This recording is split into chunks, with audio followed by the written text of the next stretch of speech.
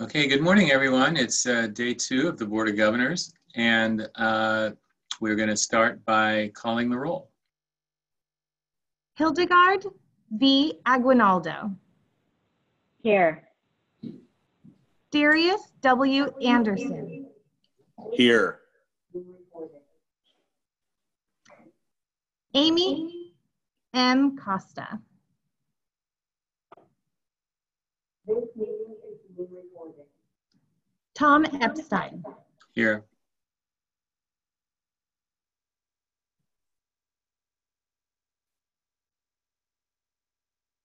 Felicia Escobar Carrillo.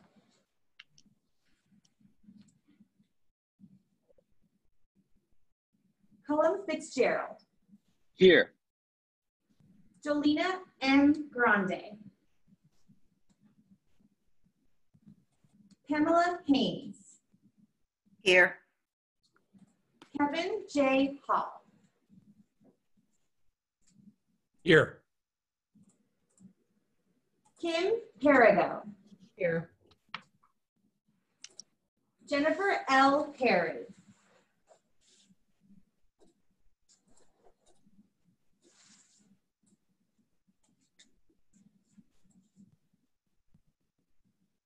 Jennifer L. Perry. Here. Present. Bill Rawlings.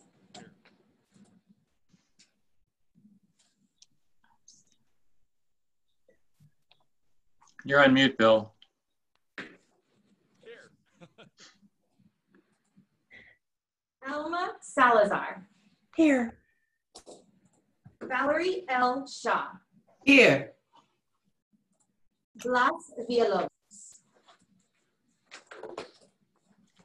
Okay, we have a quorum, so we will begin. And as we mentioned, we're going to start with item 5.2, a very enjoyable and exciting event, the Classified Employee of the Year Awards. So I'll turn it over to the Chancellor.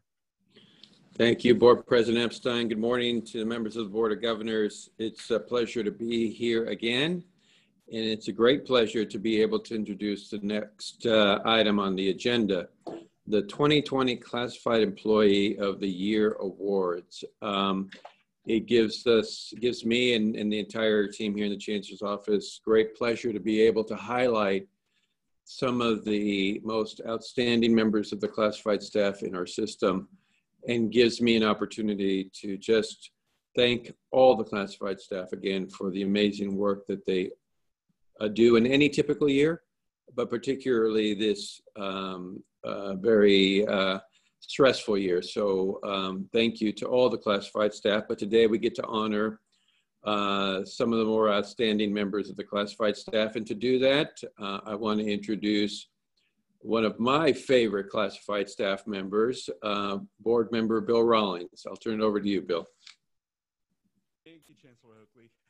That means a lot. Bill, your volume's a little low. Is it a little low? How about now? Need more. Need more? Let's see. I gotta adjust my mic. How about now? That's better. Better? Okay. Maybe even a little more if you can. Let's see. Here we go. How about this? That's good. All right.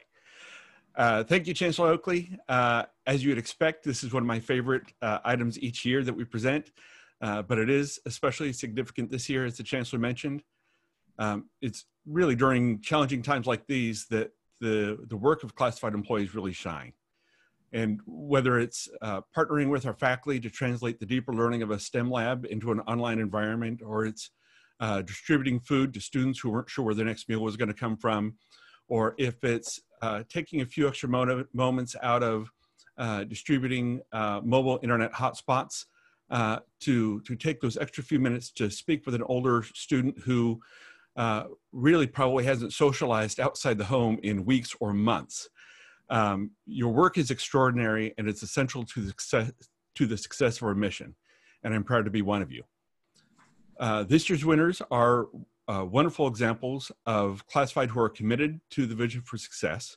And with that, I am proud to present first, Amy Ethington from Santa Rosa Junior College. Congratulations. Amy has served the district as a direct line to Santa Rosa Junior College students for over 7 years as the CalWorks student advisor. Amy's role is critical in supporting student success. As the CalWorks student advisor, she works with students that have children under the age of 18 who are working to build supportive and caring families with informed parents and emotionally strong and healthy children. Amy pioneered Santa Rosa Junior College's first attempt to serve CalWorks students at the county offices to provide one-stop services for students. She also participated in the Jails to Jobs training on how to serve formerly incarcerated students. Amy is pursuing her associate's degree in Spanish to directly serve and support Spanish-speaking students within the Santa Rosa Junior College community. She remains an active participant in the community. She serves through her volunteer work and actively engages in shared governance as a member of the Classified Senate. Amy Ethington is a classified professional who demonstrates compassion, commitment, and joy through her work with students at Santa Rosa Junior College, along with the greater Sonoma County community.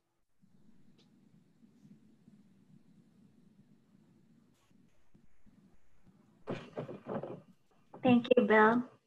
Good morning, President Epstein, Vice President Haynes, members of the Board of Governors, and Chancellor Oakley. I want to express my gratitude for the honor of being Classified Employee of the Year, and congratulations to my fellow award recipients.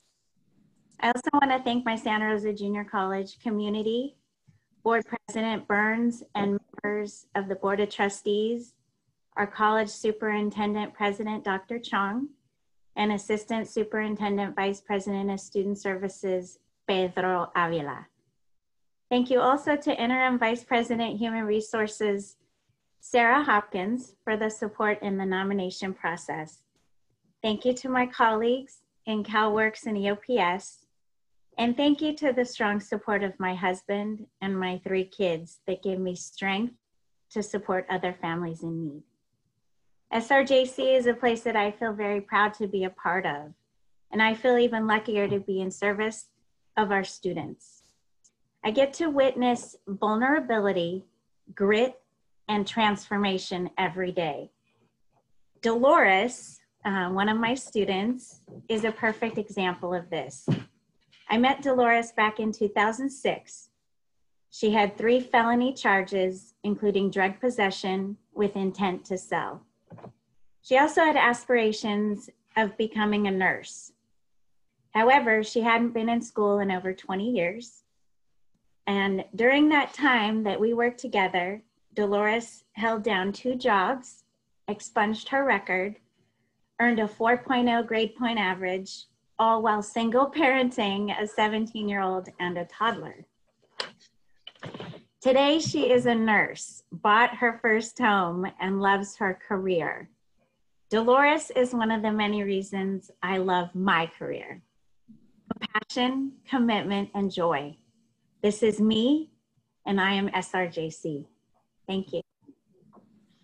Thank you so much. Wonderful. Next, we have Brian Horwitz from Kenyatta College. Brian has worked at Kenyatta College for 23 years as the bookstore operations assistant, and I can bet that job's changed over time. Brian's colleagues describe him as an embodiment of the student's first philosophy coined by the San Mateo Community College District. As the first recipient of the SMC CCD Board of Trustees Above and Beyond Award, Brian was recognized for going above and beyond to send academic materials to a soldier in Iraq who was not a student at the college, but in need of finding someone to help him. In his current role, Brian supported the bookstore efforts to create a textbook rental program. The textbook rental program became a model for bookstores across the country and allowed students to rent textbooks for a fraction of the retail cost. As a means to combat food insecurity, Brian was instrumental in the development and rollout of the Brown Bag program. As a member of CSEA, Brian has been involved in supporting his fellow employees by providing counsel to staff and union leaders. Brian has served as a selfless, encouraging, and supportive classified employee at Kenyatta College. Congratulations.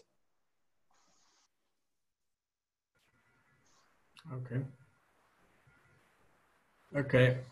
Hi, I'm Brian Horwitz. I'd like to thank Chancellor Oakley, President Epstein, and each member of the Board of Governors for honoring me as one of the classified employees of the year. I could not be more grateful. I would also like to thank Christina Castro for all of her hard work in putting this together, and congratulate each of the other award winners. My 23 plus years working with the San Mateo Community College District were an absolute joy. To me, this award is an acknowledgement of my extended bookstore family, our amazingly talented students, and all of the accomplished employees within our district. Special recognition goes out to Tom Bauer and Jay Kumar, as through their selfless leadership, the Kenyatta Bookstore has become an entity focused on finding solutions to the challenges our students face. The textbook rental and brown bag meal programs, which both received our Board of Trustees Above and Beyond Awards, are wonderful examples of this. The unwavering support I've received on the Kenyatta College campus and throughout the district is touching. That, along with the unconditional love and support from my family and friends, remind me on a daily basis of just how lucky I am. Finally, there is someone I would like to dedicate this award to, someone who has instilled within me the empathy, compassion, and strength needed to constantly reach out and do my best each and every day. She is my best friend and love of my life, my wife of 43 years, Linda Horwitz. Thank you again for honoring me with this incredible award. Thank you, Brian. Next, we have Aaron Turner of Long Beach City College. Aaron is an embodiment of Long Beach City College's mission to provide support services to diverse communities and put students first. Aaron encourages those around him to always keep a positive attitude.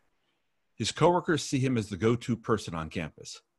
As a member of the Long Beach City College Classified Senate, Aaron has served on several committees, like the Faculty and Staff Diversity Committee and the district's Equal Employment Opportunity Advisory Committee, to contribute to the campus community and student success.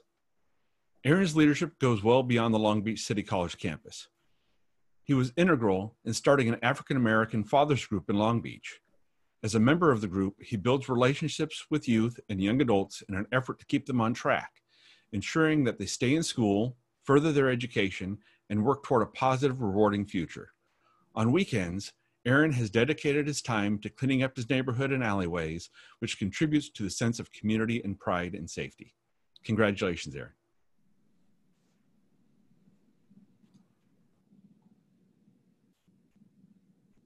Can you guys hear me? Okay. We got you. Okay. I'd like to thank Chancellor Oakley, President Epstein, and Christina Castro for nominating me. I am honored and very grateful to the many that were instrumental in selecting me as the Classified Employee of the Year. I am truly fortunate to have such a wonderful team and leadership throughout the Long Beach City College community, showing their support in such a magnificent way. Since I'm at a loss for words, it might be best to simply express my appreciation with a sincere and profound thank you. Thank you, Cheryl Williams, my operations manager, and the Board of Governors. I'd like to thank Jean Durant, Vice President of HR, and the whole Long Beach City College family. I will forever treasure this award. Thank you. Thank you. Next, we have Sandra Mills from Los Medanos College. As a graduate of Los Medanos College, Sandra Mills' roots run deep with over 20 years of service.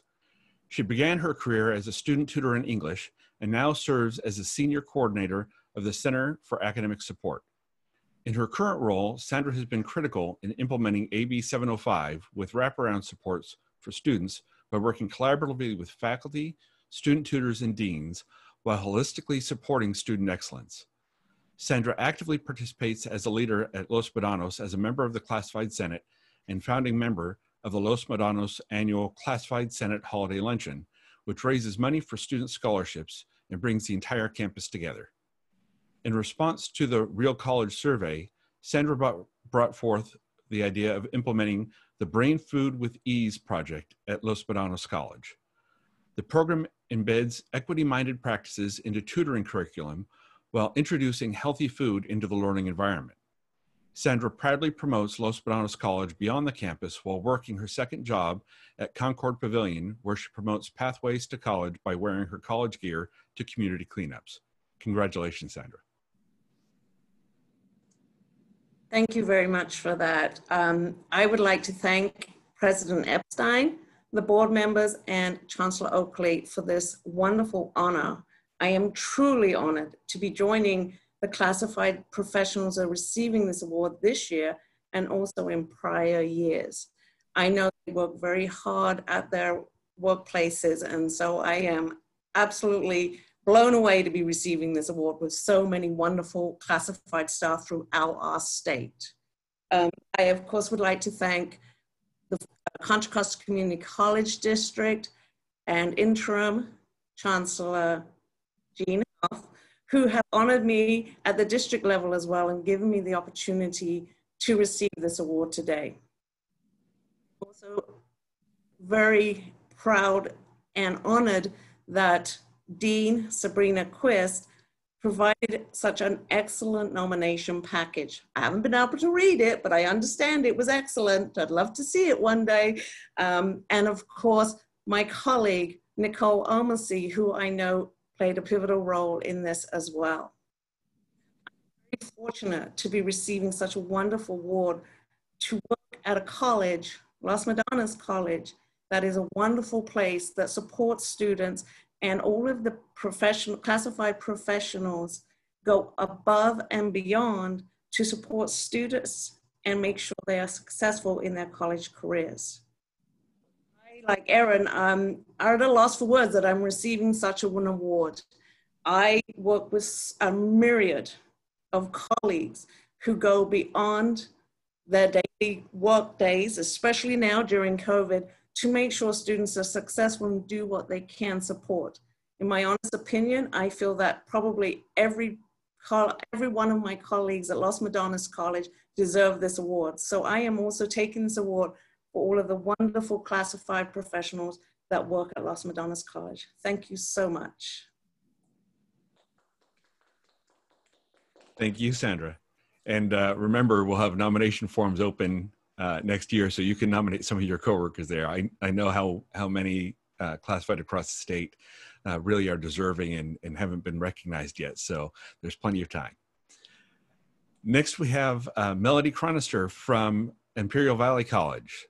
Melody serves as a leader and statewide subject matter expert in several initiatives and projects regarding technology, technology training, and participatory governance at Imperial Valley College. She has over 12 years of experience in CCC MyPath, DegreeWorks, Starfish, Canvas, and many other programs to ensure the success of students across the state. Melody has been called upon to assist districts with leveraging technology, but also helps to bridge the gap at Imperial Valley College by helping faculty and staff understand the latest technology and use of software to lead more efficient and improved processes and a more accurate account of data.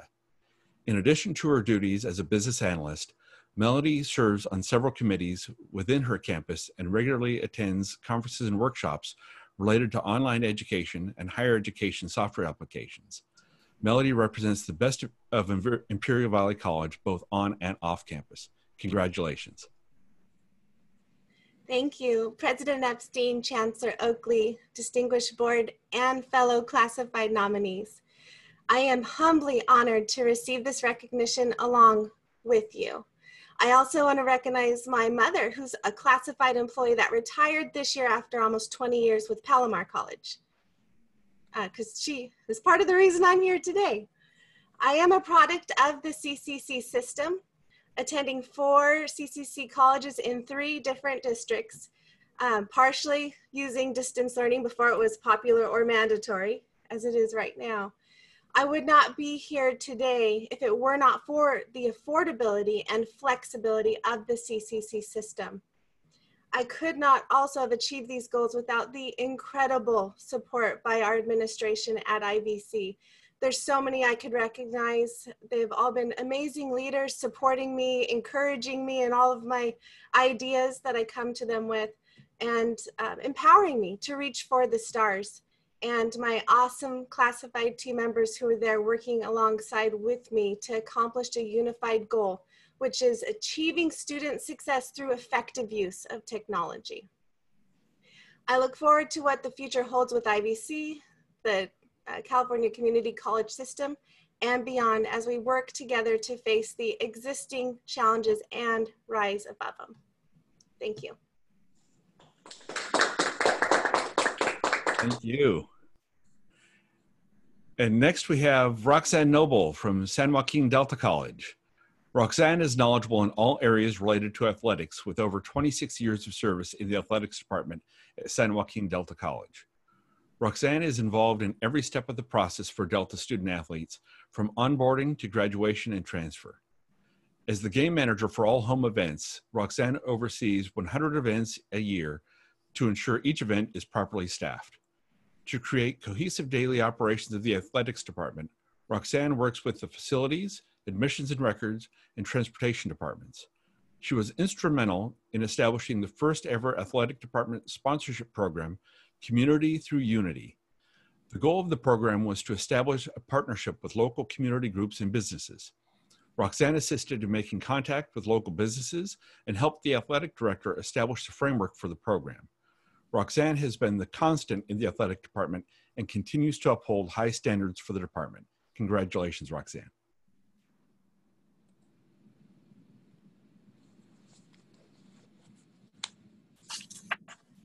Good morning.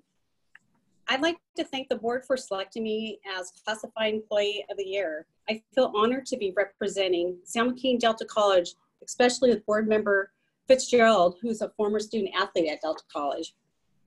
I would like to give a special thank you to our athletic director, Tony Espinoza, for his nomination and his continued support and recognition of classified staff. You know, athletics is a lifestyle. It's not a job, just a job. There are always new challenges and many, many celebrations. And to be surrounded by the most gifted coaches and student athletes has allowed me to truly enjoy being a part of this highly successful program for over 20 years. I want to give many thanks to my coworkers, the athletic trainers, the equipment manager, and the resource specialists. I couldn't do what I do without you. And finally, to our student athletes, our very talented and hardworking students who make coming to work every day fun and interesting. I can't wait to see all of you soon. Thank you.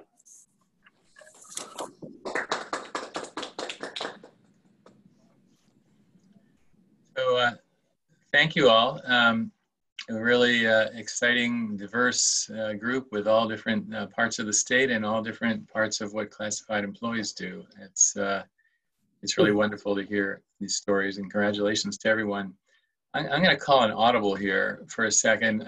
Typically, we do photographs of all of the winners with the members of the Board of Governors or some of the leadership and Bill and the Chancellor, and we aren't able to do that today, obviously. But I'm going to see if, I don't know if this is possible, but can we lose the PowerPoint, put everybody's photo up there, and take a picture of the Zoom board, and somebody can grab an image of this, and everybody do a thumbs up, and we'll send it to all the winners.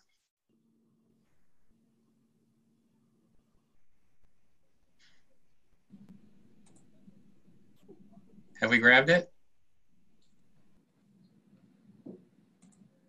Or is somebody in the Chancellor's technical office able to do this? I don't know, hopefully. All right, well, we'll try to make that happen. Okay, thanks everyone.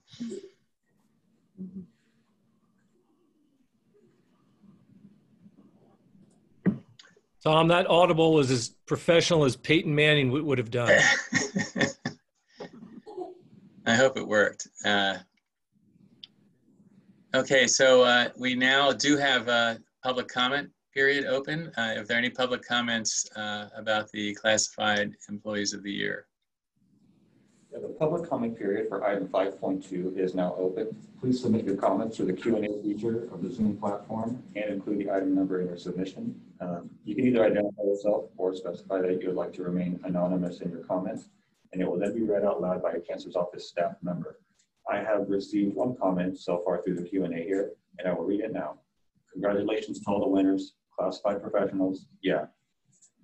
And those are all the comments we have at this time. I have not received any comment via email at this time. Okay, so I guess that's it. Thank you for all of the winners for all your hard work. Keep it up. Thank you, Bill, for your big role in this, and Christina, who obviously made this all happen as well. And we'll look forward to seeing you on the road after this is all over.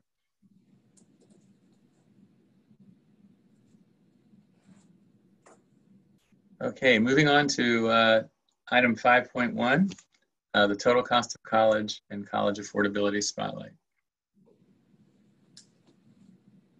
Good morning, members of the board, and good morning, board member and board president Epstein. My name is Lizette Navarrete, and I am the Vice Chancellor for College Finance and Facilities Planning. And I have the honor of working with my colleague, Executive Vice Chancellor Marty Alvarado, to present this two-part item.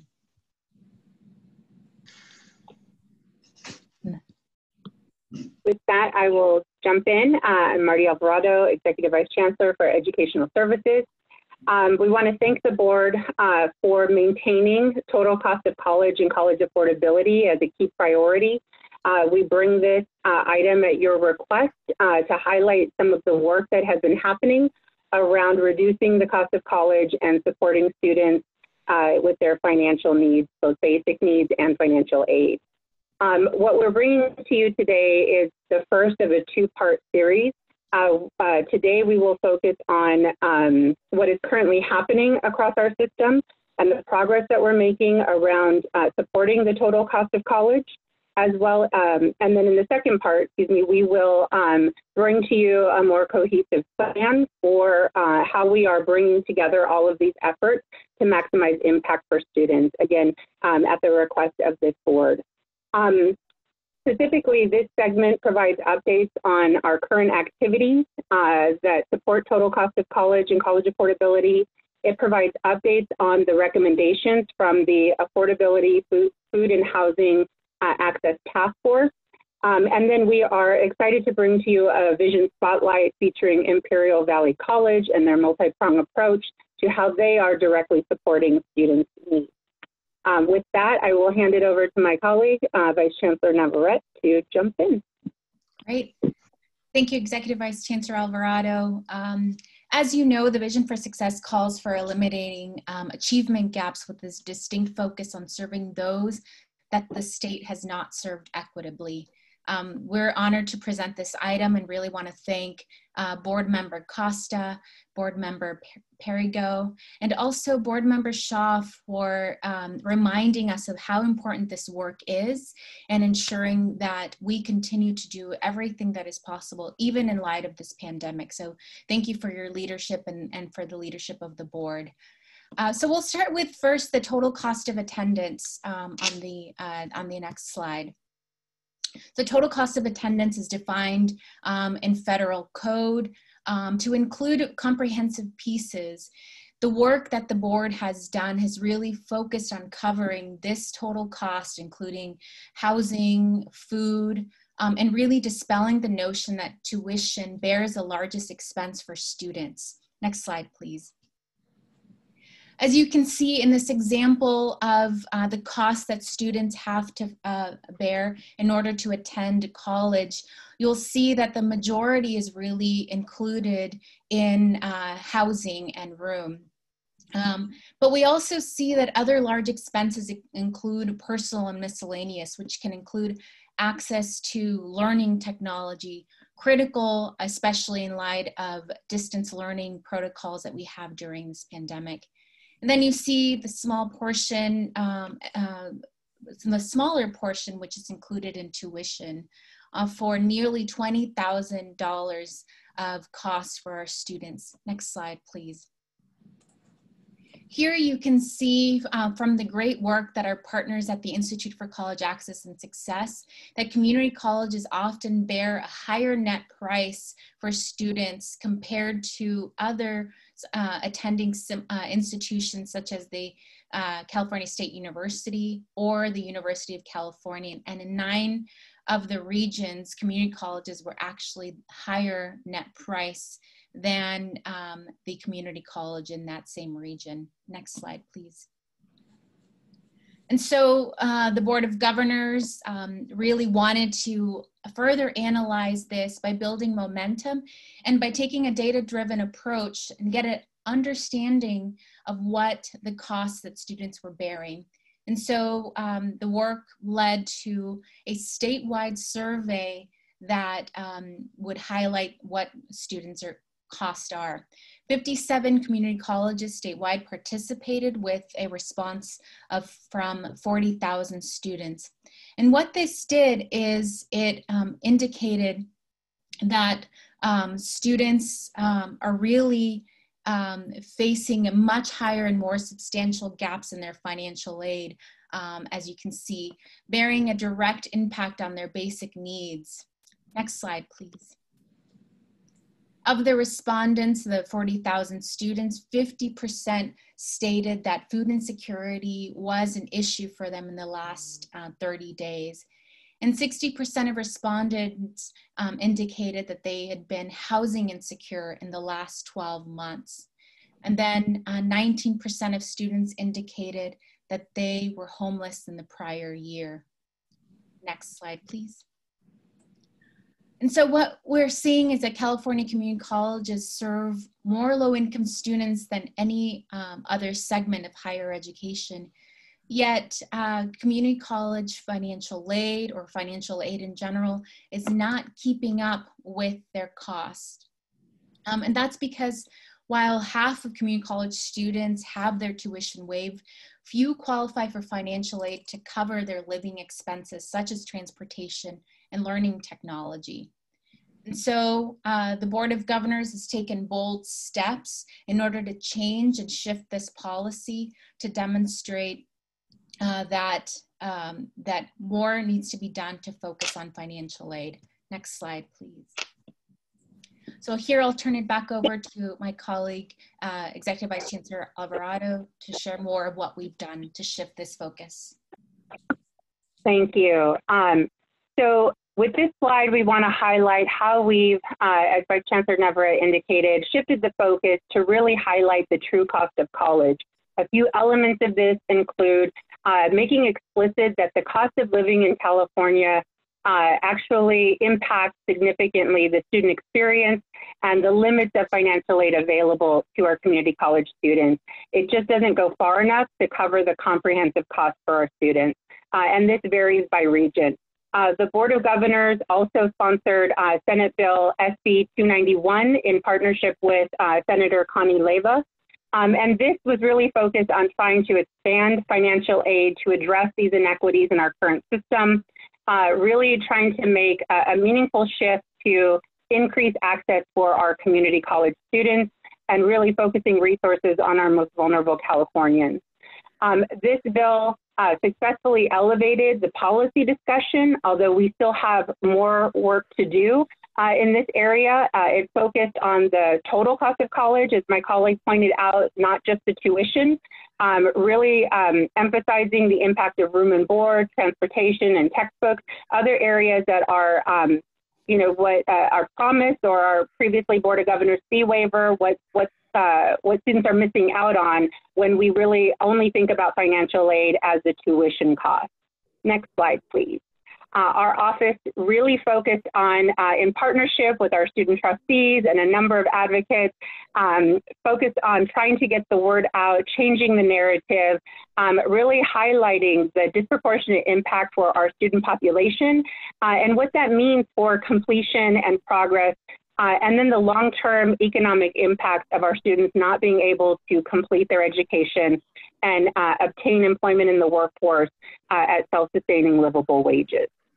So enjoying these pictures here, remembering when we used to be able to convene all together.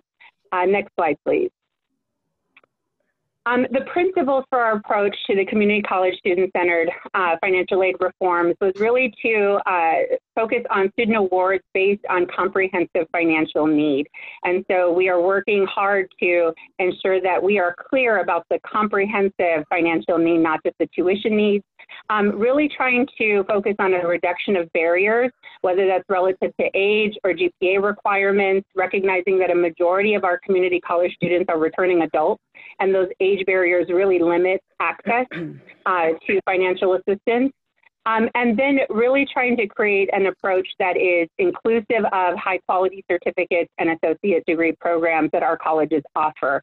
The types of programs that are eligible for financial aid create substantial barriers for those students that can access aid, and it really marginalizes, again, some of our highest need, most vulnerable populations. Next slide, please. A few things that we have been doing to reduce college costs, trying to make progress where we have the ability to, is around these three categories: food assistance, rapid rehousing, and textbook costs. Excuse me. In food assistance, there's been a major focus on building connections and ensuring students have access to information around CalFresh, a state, national, but state benefit around food stamps and access to more food resources. And then a majority of our campuses, and now every college, will have an on-campus food pantry and or regular food distribution program.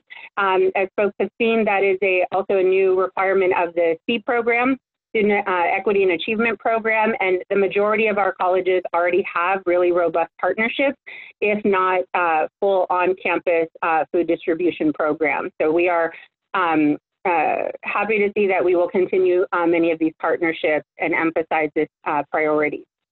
We also, in March, distributed 14 awards to, 14 grants awards to colleges to support rapid rehousing. This really is about building sustainable infrastructure at campuses to support our housing insecure students.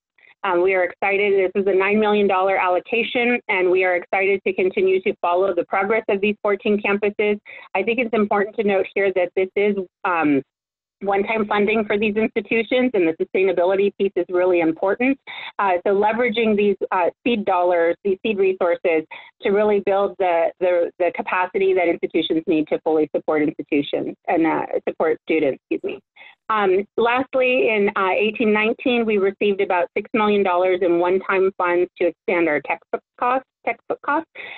This is an area where we've seen a lot of progress across our campuses. A big thank you to our academic senate colleagues, library colleagues, and others who have really tried to think creatively and proactively around how we reduce textbook costs for students, recognizing that it's not just a barrier, a cost barrier, but it's actually a progress barrier. When students don't have access to the instructional materials, they are more likely to drop out, they are more likely to fall behind, which substantially impacts their progress. Next slide, please. So here we want to share some of the emerging strategies that that we've seen across the state, and also efforts to shift policies to better focus on affordability. And then we'll also have the honor of highlighting a vision spotlight of Imperial Valley College. Next slide, please.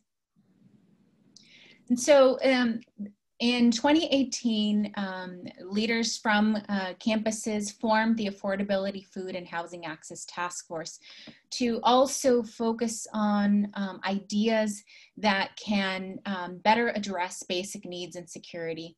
The task force was led and co-chaired by Keith Curry, President and CEO of Compton College, and President Pam Luster, President of San Diego Mesa College, who is also the president and chair of the CEO board this year.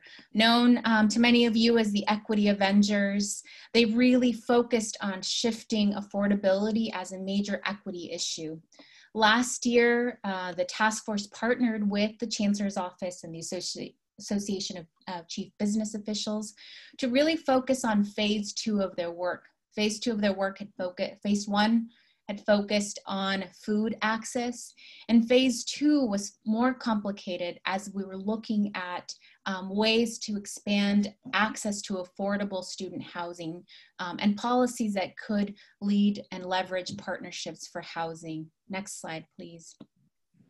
The task force ultimately came up with 12 recommendations for leaders across the state at colleges to consider, and also for the Board of Governors to consider. Much of the work is underway to analyze both the impact, long-term implications, and ways to also infuse professional development in serving community college students' affordability. Next slide. So here you'll see the 12 recommendations. We won't go into a lot of depth, but have included those in the written item, and know that this task force, again led by President Curry and President Lester, continues as they explore ways to include these practices and these recommendations and bring them to fruition across campuses in the state. Next slide, please. And so now we get to one of very exciting part of this presentation, this 2-part presentation, where we get to hear from leaders on how they're operationalizing these practices and how they are advancing institutional strategies so that basic needs is not a barrier to completion.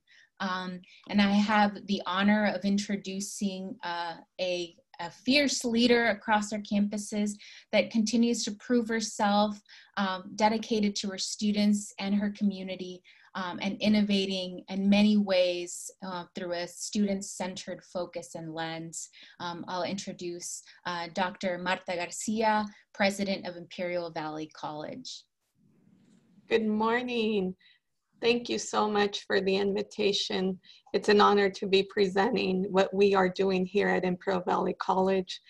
Thank you, President Epstein, Vice President Haynes, board members, Chancellor Oakley, and Chancellor's Office team. So I will start by conveying that we have 200 self-identified homeless students. What is significant when I share these stats, you are aware of them, however, with the community, is that the majority of these students are under the age of 25. Usually when the community thinks about our homeless population, they think about who they see on the streets. And many times our students, you would not be able to identify that they're living in the circumstances that they're living under. And what's most significant is that they are persevering, they're resilient, and their success rates are higher than house students. They're typically living in uninhabitable environments such as couch surfing, doubled up, or in homes, apartments where there's a few families living in the same location. Next slide, please. So our proposal, and really this is my dream to serve our most vulnerable students and do what is right for them, is to create a community with purpose, to create a pilot tiny living community that will not, initially our plan was to house 56 students. We will start with housing less students, and I'll share more of that reasoning. And we're aiming to create a resilient tiny home living community that would house students for about 2 years. Next slide. This is a schematic that was developed by one of our local architects. We have identified a location in the city of El Centro. The location is 4.5 miles from the college. The students could utilize bikes to if they're able to ride to the college or utilize public transportation if they don't have a vehicle or are not able to utilize bikes. The commitment from the Transportation Commission is to place a bus stop right in front of it. And this location is great because there are stores within walking distance from the location. So our goal is to create Lotus Living rising above community. Next slide. And one of the major focuses will be that they'll have a community center. I have commitments from different community members who will not only provide workshops, but also provide computers that would be located in this community center, would provide, we've actually had donations of bikes already for students. So this is a community investment. It's not, it is my commitment, my dream to my students, but reality, when I've continued conveying the dream, the community realizes the importance in making this investment. And there, as featured, there will be community shared spaces. I've had volunteers to state and commit that they'll work on the actual gardening and planting grass and so forth. Next slide. This slide shows you the schematic of the actual tiny living home. What I want to share with you all, after going through what we're going through in Imperial County in relation to COVID-19, I have reconsidered that there will not be 4 occupants to a tiny home anymore. Frankly, it would not be safe. At the most, it will be 2 unless we do have students with families, and I do not plan to separate families. That is not who we are. That is not our intention. That is the reason why we're fundraising mostly private dollars to be able to house the students with their mother or with their children if needed. Next slide. I would like to convey that Imperial Valley College and all colleges, we serve our communities in ways that we have never imagined, especially during these very difficult times. IVC is currently has converted their gymnasium to operate a federal medical station, which is known as the Alternate Care Center. And initially they started with the capacity of serving 80 COVID patients and low risk.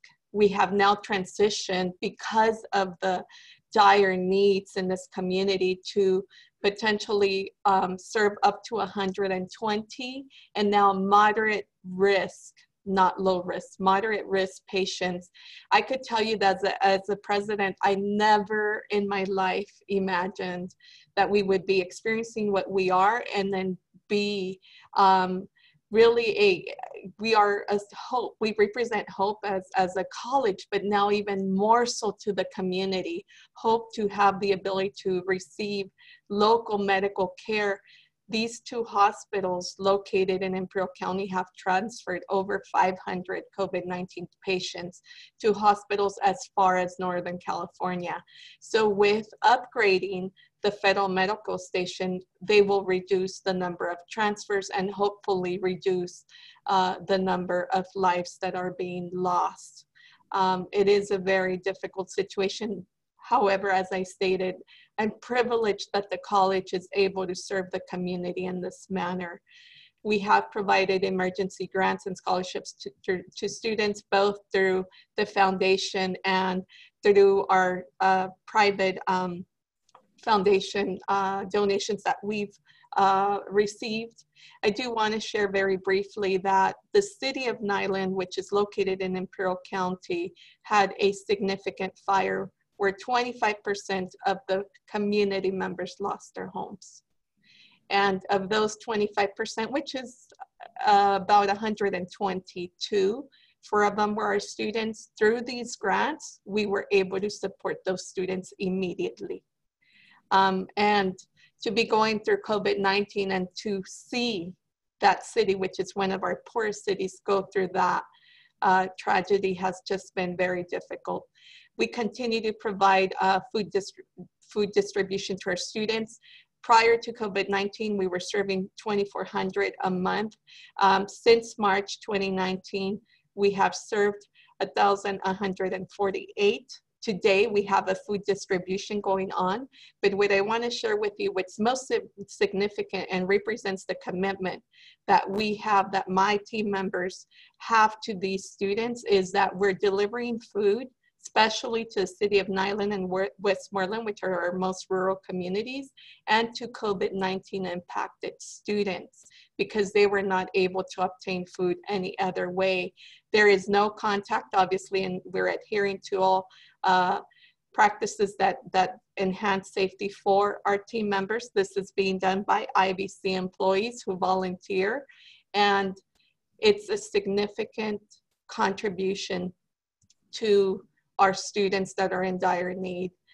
I will also share that we have, as you have noticed and are aware, we have noticed that the mental and psychological well-being of our students and employees as well has been impacted by this situation. So we recognize that, and we have our mental health counselors provide some workshops via Zoom to support our students and employees. It is very important as we create these transition plans that we recognize that there is a greater need to serve and provide services in relation to mental health and well-being.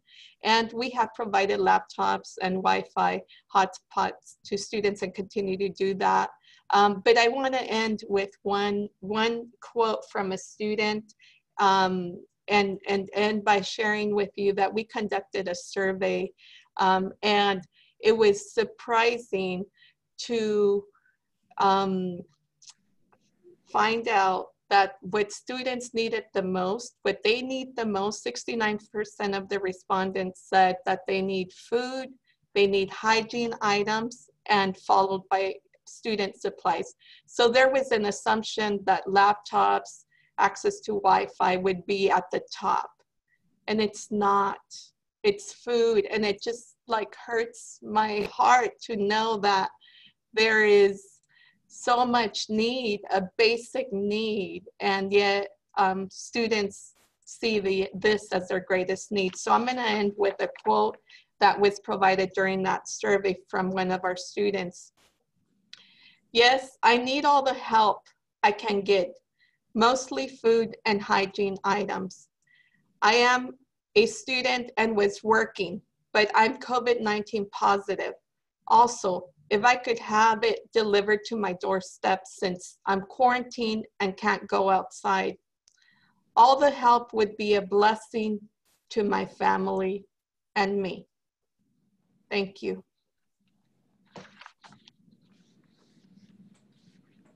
Right, next slide, please. So I want to thank Dr. Marta Garcia for her leadership and the leadership of her team at Imperial Valley College and everything that they're doing to not only prioritize total cost of attendance and really start thinking and innovating about the next steps. And so we end with also a discussion of our next steps, and that really is to create a roadmap. What we've presented to you is what we've done, what we've identified through data. And now our role is to create a strategic roadmap to address basic needs and security and increase financial aid access across all of our campuses so that every student can feel supported and continue their educational goals and plans.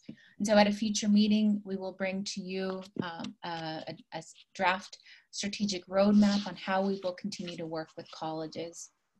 And with that, I want to thank again Dr. Marta Garcia, and my co-presenter, Executive Vice Chancellor Marty Alvarado.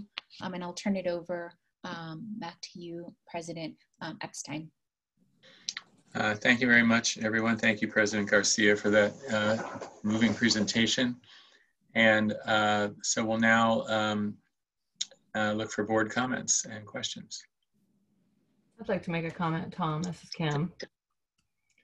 First of all, I want to thank you for the presentation very much. I know Board Member Costa and I asked if we could get a comprehensive look of kind of what's going on. And, you know, I work with one of the Equity Avengers. I work with Pamela Lester every day, and she's a great champion in all these areas. So I feel like I'm privy to a lot of this information that maybe others are not. So I appreciate you elevating this, because I think it's incumbent on all of us to know this information. And I would encourage my fellow board members to go back through this presentation and make sure they're very familiar with what's going on here, because unless we're all talking about it and elevating it, then it just does become this sort of, here's a grant, here's a grant, here's a grant. And at some point, if we can't make this sustainable, and if we can't institutionalize these things, then we're kind of just chasing our own tails all the time, and we're not really helping our students. So I think that the key is to really understand the issues, to elevate the policy discussion, to make sure that whatever we're advocating for is sustainable, institutionalizable. And then I also want, and you kind of touched on this, and I think it's also very important. There's sort of an educational piece to this, and there's a humanitarian piece to this that intersect. And I want to make sure that we're not assuming that these are the barriers for students. If we're going to stay focused on reducing equity gaps, then this is a piece of it, but that we have to be mindful that it's probably not the only piece. So I'm going to be really hopeful that the colleges that are on the forefront of this, the ones that are working towards getting housing, that they're really following still their student success metrics, that they're really looking at retention, persistence, success rates of these students, and identifying if these are not the only things that are barriers, if these are only part of the story, then we need to make sure that we stay mindful of that and not feel like we've accomplished it until we know that we've satisfied the humanitarian piece, but that also parlays into educational success for our students. So I just want to make sure that we keep our eye on the prize, which is ultimately success of students and eliminating equity gaps that exist. And so I just think it's really commendable. I know that Imperial Valley College does a lot for their students, and I know Lake Tahoe also does a lot on the housing front. So I think there's really great things going on in the system, but I would just hope that we could stay focused on these few things. Again, elevating the policy discussion, making it sustainable and institutionalizable, and making sure that we're not stopping here assuming these are the only barriers our students have. And again, thanks for this presentation and your work in this area. Tom? Yes. Okay. Yeah, I want to thank everybody for the presentation. I remember probably over 4 years ago, I went to the first conference. It was in Long Beach, given by Cal State LA. And then we had our own sort of housing and food insecurity conference, I guess 3 or 4 years ago. And I think that's where I met Dr. Garcia, and she was vying for the position. And so we're just so pleased that she got it, and she's doing such extraordinary things. So I want to thank her and everyone else for this wonderful presentation. You're actually doing God's work, because this is really, really extraordinary. And I want to thank you all. Thanks. Other board members? Tom, it's Kevin. So this is Pam. I think Member Hull has the floor for a moment. So this is Pam. Go ahead, Pam. No, go ahead, Kevin. Go ahead. Okay. Since food was listed as the #1 priority, I had a question about the food pantries, which I'm just not that familiar with. Can you describe a little bit more about what's in the food pantries? Is it canned food? Is it fresh fruit and fresh vegetables? How much food can a student get, and how often can you go to the pantry to get food? And then I have a follow-up question after that. May may I answer that from our own experience? Sure. And this is under the current conditions. When students were on campus, students had access to food every day and multiple times a day, because especially for our students who are housing insecure, they would I would have some students that would arrive at about 5:30, 6 a.m. and leave at about 10 when the last bus left. So it was a different situation. Currently, the students receive fruits and vegetables. Today, they're receiving chicken, because our collaboration, it's also with the food bank. So we don't only provide food that is purchased through SCA or through the foundation, since we have several community members that donate on a monthly basis to our food pantry.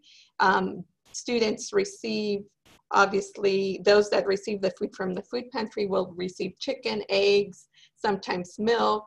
If they receive food directly from our IBC kitchen, it's fruits and vegetables in a box, and then they receive cans, bread. It depends on what was gathered, but I could tell you that because we're not doing these food distribution events as often as we used to, they're receiving food for multiple weeks. And we also take into consideration, especially if they're participating in the food bank distribution, that they also receive plenty for the family members. So some of them will receive food for up to 10 family members. Kevin, can I can give you a couple examples from my campus. So we have a standing food pantry that is like what you're describing: cans, non-perishables, hygiene items, those types of things that students can go into every single day and get things out of that pantry. Then we have a partnership with Feed San Diego, because there's this real belief by that organization that there's not a food shortage problem, there's a food distribution problem. So we've been using college campuses as a distribution center for students to come and get then fresh fruits and vegetables and whatever the Feed San Diego has been able to collect. And those were happening, I believe, at the time every other week. And then there were also weekly pop-up markets that would come. So they would just have a smaller, like they bring literally 40 tons of food to the food market when that happens. But then every week there's a smaller sort of produce pop-up market that happens that students could go do. I'm not fully aware of how we're doing food distribution right now, but I do know we're still doing farmers markets. There are still people on campus that are volunteering to go in and help distribute food to people. So I know there are still ongoing efforts. I'm just not sure how often that's happening. So it's kind of a three-part effort on our campus, just to give you some scope. And just to follow up, is food prepared for the students, or is it raw food then the students go home and cook for themselves? In our case, it's raw food that they go home and prepare themselves, yeah. Same here. And the students, we know them that well. It's important to recognize if they don't have a stove at home, obviously you wouldn't give them chicken. They will take additional cans, they will take bread, they will take food that will last longer. It is important to recognize that some of them do not have a place to store perishable items. Vice President Haynes.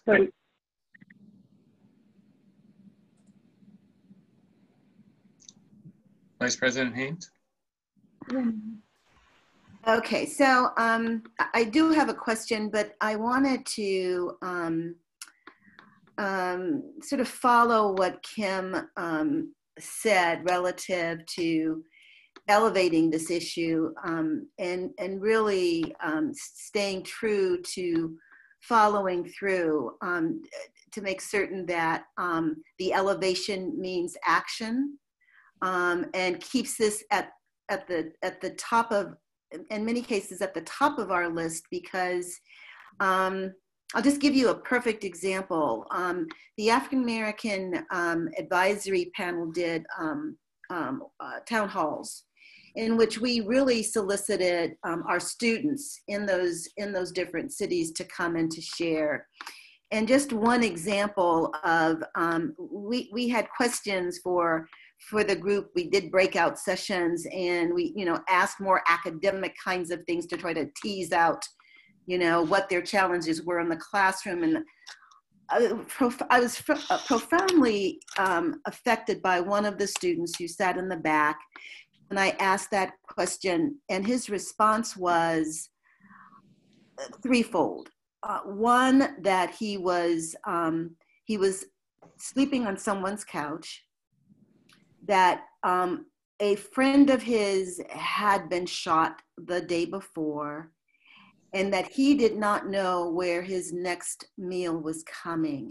And so it was very, very hard for him to talk about what's going to happen in the classroom.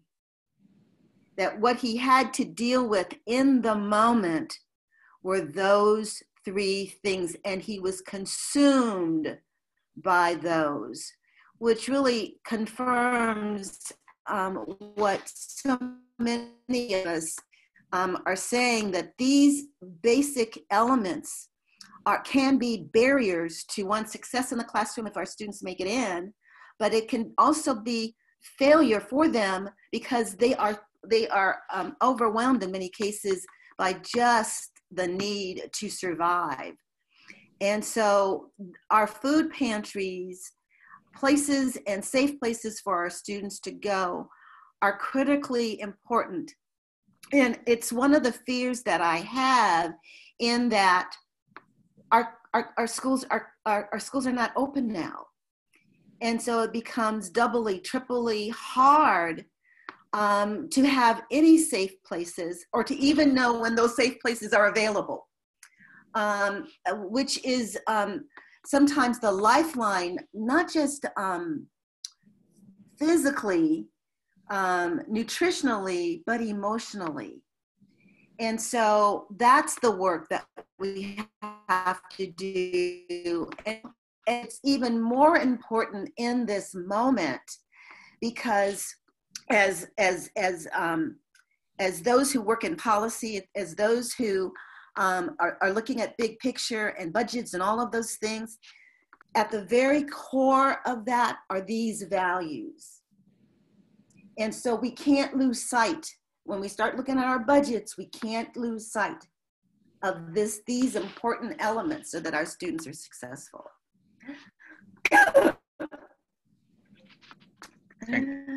Thank you. I did have, excuse me, I did have a question relative to, I'm sorry, I did have a question relative to how are our students accessing on our campuses what is available to them, and how do they know that it is available to them? And maybe, Martha, you can speak to that a little bit.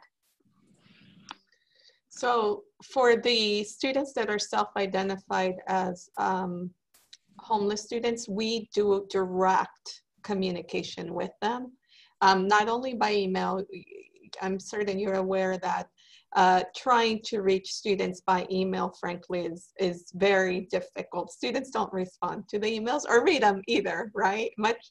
And so we're directly targeting those students because those are our most vulnerable students. However, we do a weekly what's happening on campus, and it's an email, and it's also conveyed on and shared on social media.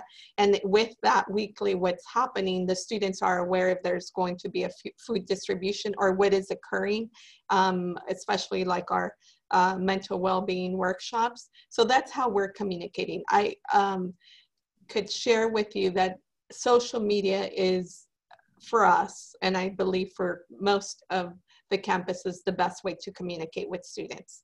And so for example, for today, the students pre-register so that we are aware who will be attending. And we want to make sure that we serve them efficiently. And then we also need to determine how many home deliveries are necessary. So that is our main method of communication. But for the students that are most vulnerable, it's targeting and texting them and calling them it has to be intrusive, especially under the current circumstances. We do something similar, Pam, but we've also launched, and I don't know how successful it's been, a survey that students can voluntarily fill out, which asks them a series of questions about their food insecurity, housing insecurity, as a way for us to have a more targeted approach. And it can be, and it's not just food and housing, it's a number of different services that we offer that they might benefit from if we're aware of their needs. So I'm not sure how successful they've been in collecting, how readily students have provided that information, but we also find that social media is the easiest and best way for us to get information out to students. They generally tend to shy away from email, but do get on Instagram and Twitter and a number of other places like that. Even to fill classes, we use social media. So it's definitely something that people need to be aware of if they want to reach students. Thank you so much. So Member Escobar Carrillo, are you still around? Yeah, I think she had to leave, but she asked me to ask this question for her. I am interested in understanding how impactful outreach efforts to encourage folks to apply for CalFresh are going. Do we know how many CCC students are enrolled in CalFresh? Do we have a sense of what is the best way to help move from outreach to actual action enrollment? I feel like it would be good to dig a layer deeper on this front as budgets get tight. We really need to leverage existing programs like CalFresh. I'm happy to address that. I think that's an excellent point when we're looking at policies and changing practices. That is an area the Chancellor's Office, in partnership with many colleges and through the leadership of the Affordability Task Force last year, sponsored AB 612, which was one more step in helping students qualify for and apply for CalFresh, since there are counties where they were not able to participate in that if they didn't have an MOU. So this has made it easier to accept DBT. A next step of our work is really to champion how many students are receiving information about CalFresh and getting resources to apply, and that we take similar practices of intrusive and supporting them and getting these additional resources for food assistance. One key is really changing the dialogue that food aid is just another form of financial assistance that we should be leveraging and including as part of a student's package. So thank you for that. I think it's a great focus. Thanks. Are there any other board comments or questions? I think Colm, and then I did. Oh, I'm sorry. Yeah, Colm. Yes. Thank you so much. I want to start by thanking my fellow board members who brought this issue forward again.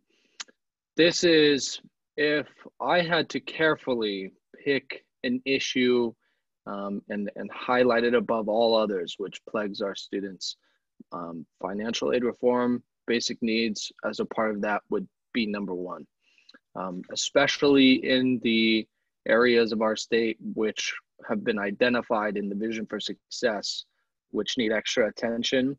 One of those being my hometown, Stockton, in the Central Valley. And so definitely want to thank my fellow board members and also, of course, President Garcia for your work in serving your students with the amazing stuff that Imperial Valley is doing.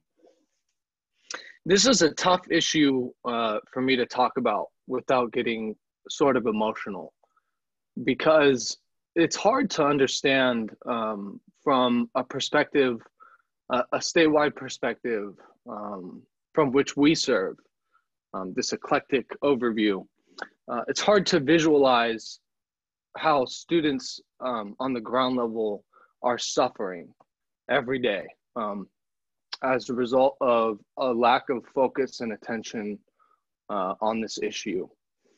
I wanted to take a second to talk about very quickly a student who really impacted my life. There was a student at San Joaquin Delta College named Jared Vargas. Jared Vargas, and I've told this story to Chancellor's Office's staff before, He was a member of the Associated Student Organization at Delta College when I was joining, and actually broke the tie to give me a voice and to elect me to the Associated Student Organization as president. He was the president. So Jared is one of the few people in my life who I would refer to as saintly. I have met very, very, very few people who were, as I say, nice for no reason. Excuse me. I think it would have been impossible for me to see that when Jared elected and appointed me, he was homeless and living out of his car. Despite the incredible work he was doing every day, advocating for students, this was a student that had nothing and was starving and was struggling in his academic performance because he would have to sit in front of McDonald's to get Wi-Fi. Sorry. There are thousands and thousands of students like Jared across the state who suffer every day as a result of this issue not being solved. And so again, I wanted to thank my colleagues who brought this issue forward. And again, thank President Garcia for amazing work. And I really hope that the Board of Governors will focus on this issue and will fight for our students who are suffering every day. Every day there's not a solution. Thank you. Thank you. Member Rawlings. Yeah, I would say I echo Combs' sentiments here. I can name dozens. I mean, seriously, in a similar situation. And they've been outstanding students, as Martha had said. These are students who, where, you know, especially now where they haven't been able to work in things, you know, compounding problems for them. But they would have no place to go but to be on campus and study and be there and supporting other students and serving and being activists and speaking up for those students who had less. So I want to go from kind of where we're at to action, right? And so there's so much in the presentation, Martha, that I think is really needs deeper dives, right? One of the areas where I'm kind of concerned is people like my friend Donna, who spent, you know, basically 3 years living out of her car and eating from the food banks and those kind of things, and has now graduated and onto UC Irvine. Getting them to not have to live out of the car or on the street or in our bushes. And so I love the tiny home project that you'd shared.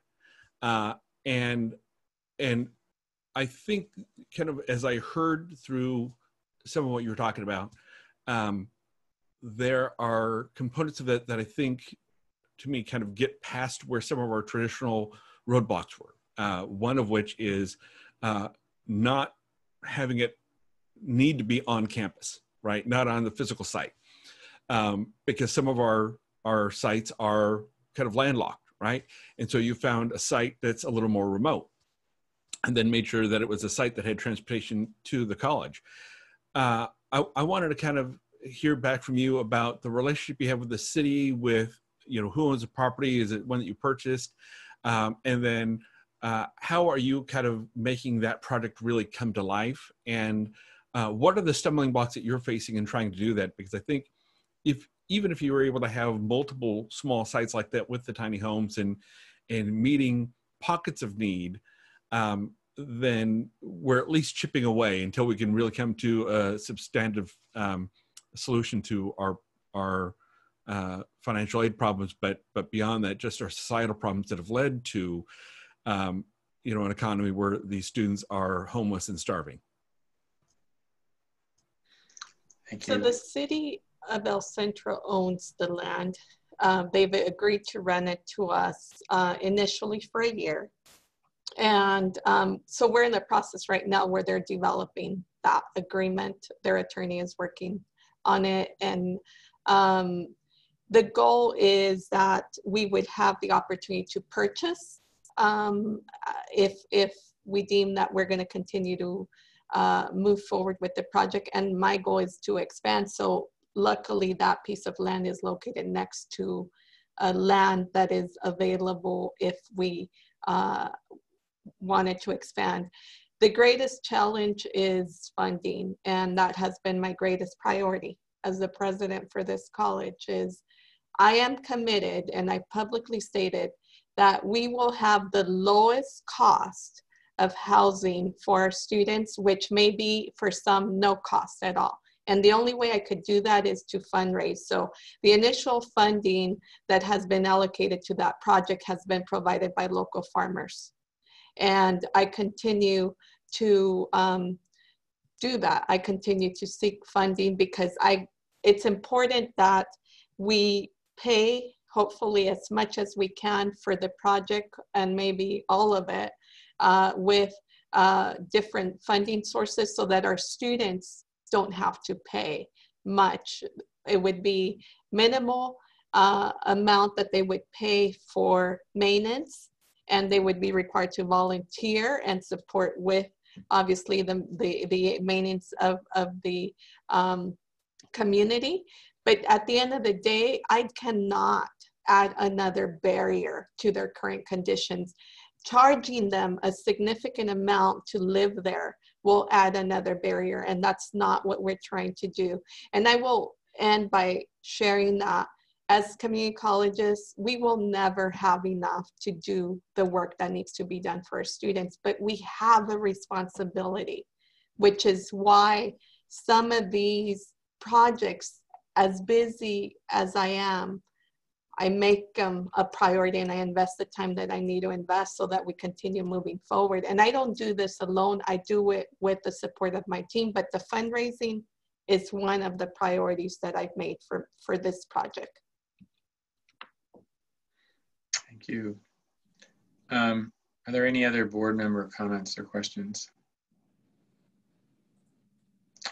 Okay, if not, then we have some public comments I know already, and we can look forward to more. Tom, do you mind if I make I'm sorry, go ahead. I do want to echo my colleague, Felisa Carrillo Escobar, on the need to leverage resources. Absolutely agree. But this burden should be shouldered by the city, by the county, by the local community, and not singularly by the community colleges. Because as you've stated, there is never going to be sufficient resources within the system to address these challenges. And these are far more endemic beyond the community college system. So I really hope that part of the engagement strategy is about engaging these local elected officials who should also bear responsibility for addressing these challenges. And I'm hoping through those partnerships that we're able to leverage resources, attract funding, and really, again, have them co-own the problem in a way that the community colleges are not bearing it on their own. Thank you. Thank you. I have a comment, Tom. Okay, Member Shaw? Yeah, I just wanted to say how proud we are of Member Fitzgerald and what a wonderful job he's doing representing students, and what a very moving story he told about his life and the life of the students that were at the school that he attends. And so I just want to say we're proud of him. Thank you. Thank you. Tom, I just wanted to quickly echo a Member Shaw's comment. Okay.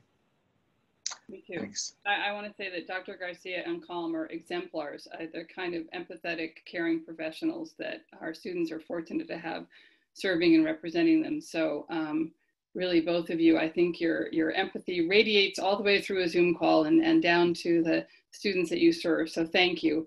And I want to thank also Vice Chancellors Alvarado and Navarrete sorry if I demoted or promoted you, I can never remember the for continuing to remind us about the inequitable distribution of aid to our students. As much as is going on right now, it's something we cannot forget. So the constant reminder and that is there, and it's something we need to keep at the forefront of our agenda is really important. So thank you both for your work on that. Okay, so let's move into public comment. The comment period for item 5.1 is now open. Please submit your comments through the Q&A feature of the Zoom platform and include the item number in your submission. You can either identify yourself or specify that you would like to remain anonymous in your comment, and it will then be read out loud by a Chancellor's Office staff member. I have received 3 comments on this item, and I will read them now. First comment, are part-time faculty eligible for food distributions?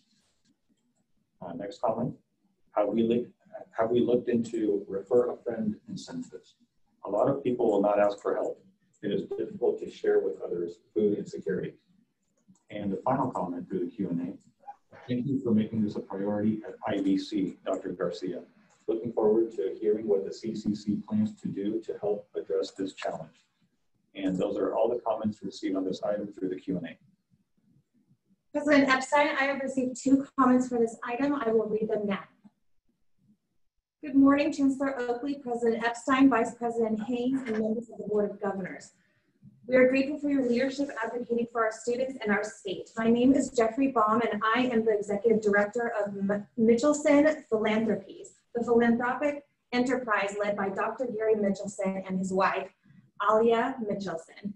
As you know, earlier this year, I concluded my 12-year service as a member of the California Community Colleges Board of Governors.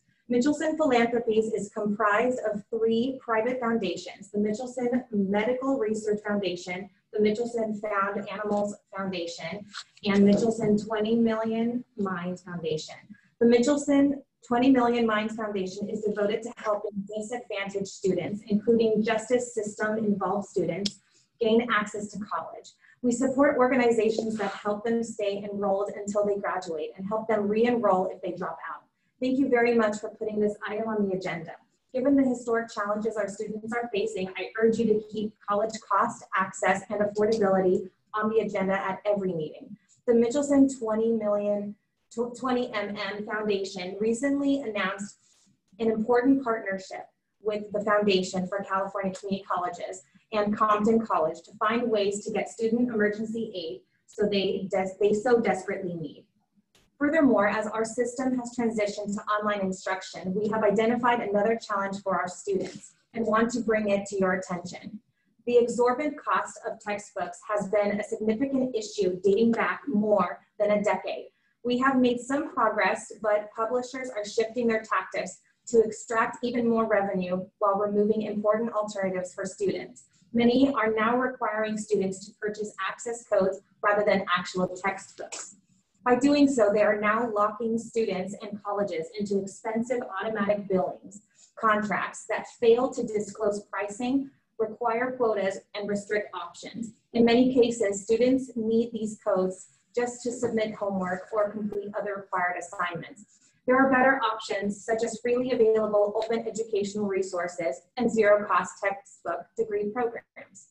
At Mitchelson 20 Million Minds Foundation, we helped launch OpenStax, a free nonprofit library with dozens of peer-reviewed textbooks that are being used by millions of students in California and around the world. We urge you to continue your focus on these issues. We call on you, the Academic Senate, and our other system partners to support common sense measures like price transparency to ensure that students of all income levels have the resources and options they need to succeed. Thank you very much. This concludes his comment. The second comment, I will read it right now. Good morning, Chancellor Oakley, President Epstein, Vice President Haynes, and members of the Board of Governors. My name is Myra Lombera, and I am Vice President of Programs and Operations at the Mitchelson 20 Million Minds 20MM Foundation. For more than a decade, our organization has been dedicated to improving access, affordability, and student success to post-secondary education. First off, I'd like to thank the board for your shared commitment and continued work to advance issues of affordability to help drive down the total cost of college. Since our founding in 2010, We have been a leader in textbook affordability measures, seeding the largest nonprofit open educational resources publisher, OpenStax. This year alone, over 3 million students across our nation's institutions of higher education will benefit from using an OpenStax title, a library that has grown to include 38 textbooks and produced $830 million in student savings.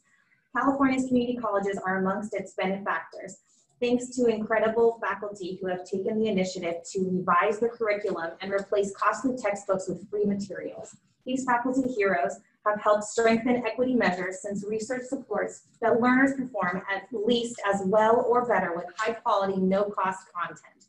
Given every dollar invested in OpenStax has produced over $14 in student savings, we urge the board to continue supporting investments in open educational resources. One such measure that advances textbook affordability is that a zero text cost degree program. For the last year, we have led efforts to advocate for additional funding for ZTC degrees, and we thank the Board of Governors for including the one-time funding in your original budget request to Governor Newsom this year. The program, as you know, creates entire pathways where students can complete a degree by taking courses that use only free instructional materials. Unfortunately, the $10 million one-time allocation included in the governor's January budget was removed as a result of COVID-19's statewide fiscal impact. In a recent poll we funded, our partner and grantee, the Educational Trust West, asked students across California's higher educational institutions what resources and support they were receiving from their institutions during COVID-19. Findings shows that while 91% of respondents felt that online no-cost textbooks would be helpful in completing their studies, only 20% reported that their institution was providing these resources. These fundings bring us here today to urge the board to again include the ZTC program in the next year's budget request, since it is our most vulnerable students who stand to benefit and are desperately looking for assistance during these times of financial uncertainty. Second, as you know, the challenge of meeting students' basic needs was difficult prior to the COVID-19 public health crisis, and our current content has only exacerbated the situation for many students. With half of California community college students experiencing food insecurity and a fifth of them experiencing homelessness, it will be critical that the California Community College System, Chancellor's Office, and Board of Governors continue their focus on establishing supports to meet student basic needs. This includes improving the distribution of emergency aid for students facing economic shortfalls who simply cannot afford to wait.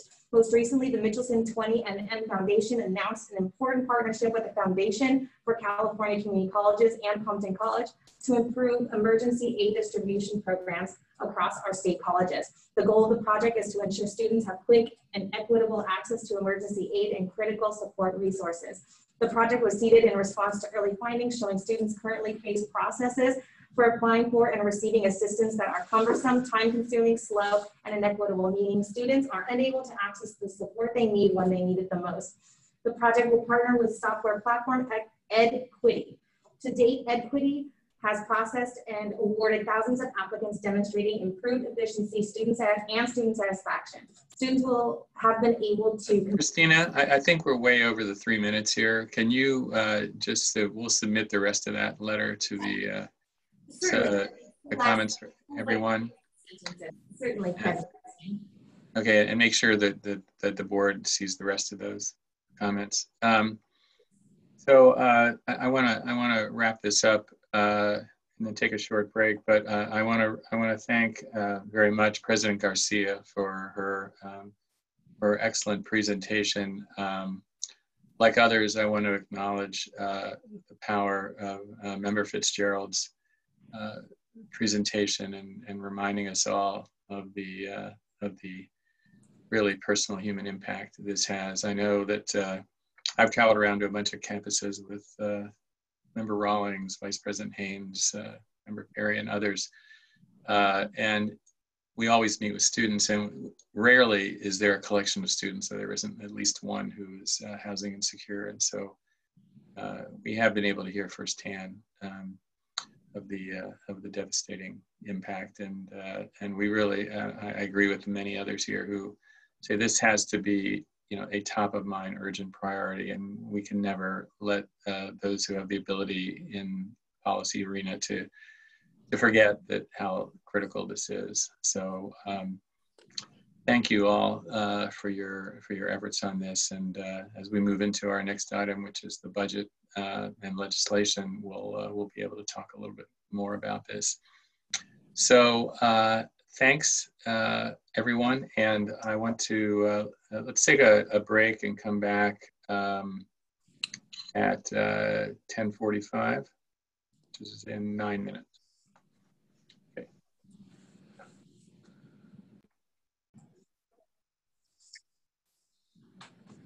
Okay, thanks everyone. I want to, before we move on to the next item, I do want to thank our former board president, Jeffrey Baum, and his associate for their comments in support of what we're doing and their commitment to help our foundation as well. We appreciate it, and I'm so glad that Jeff is still on board after many, many years of service to the community colleges.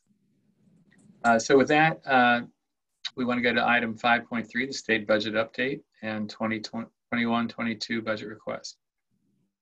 Thank you, President Epstein, Lizette Navarrete, Vice Chancellor for College Finance and Facilities Planning, and thank you, members of the board.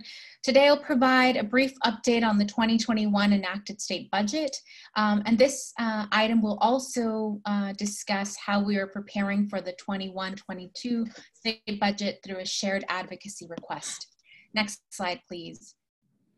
So the budget was enacted by Governor Newsom on June 30th, and this included a three-party compromise.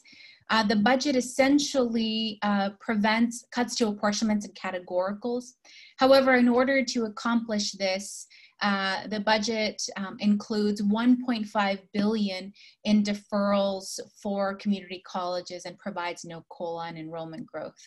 Deferrals are essentially an IOU from the state and a promise for payment in a future budget year.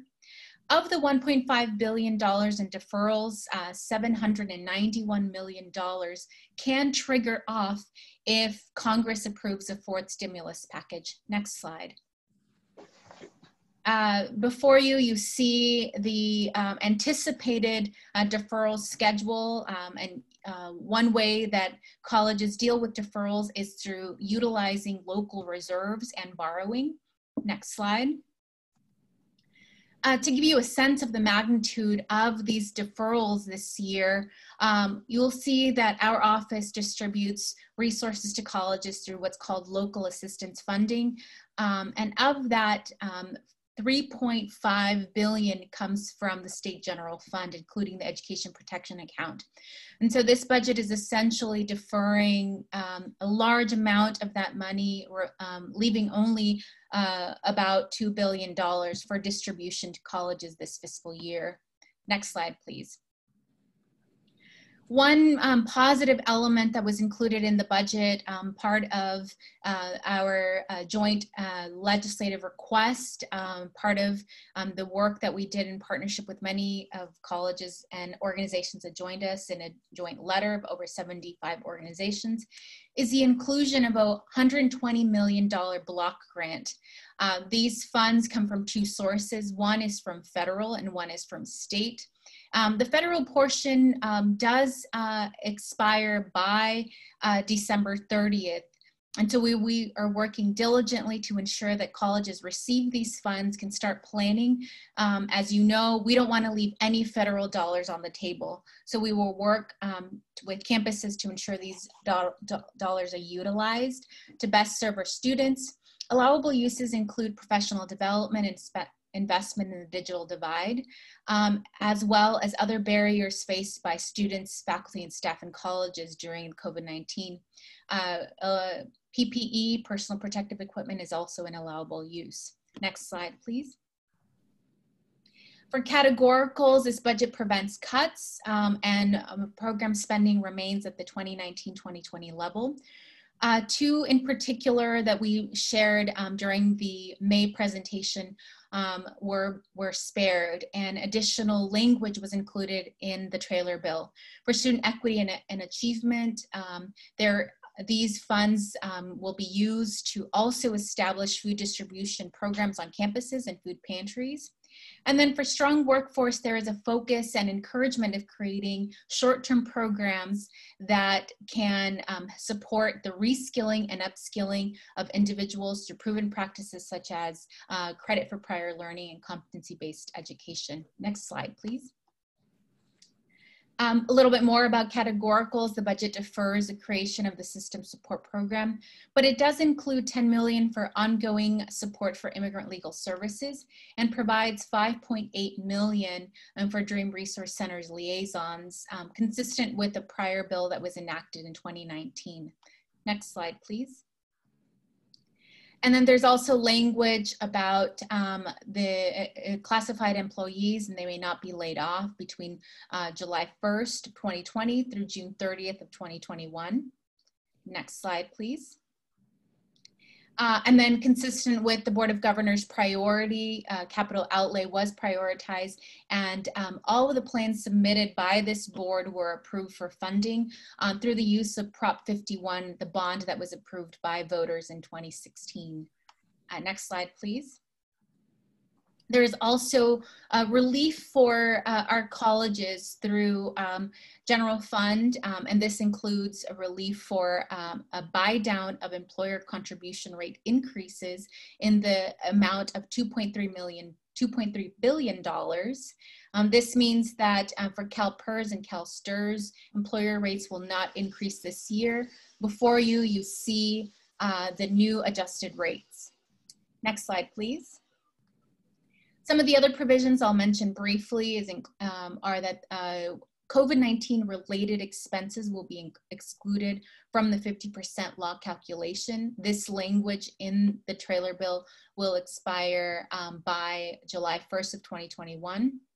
The budget reduces CalBrite by 25% and $40 million ongoing one time.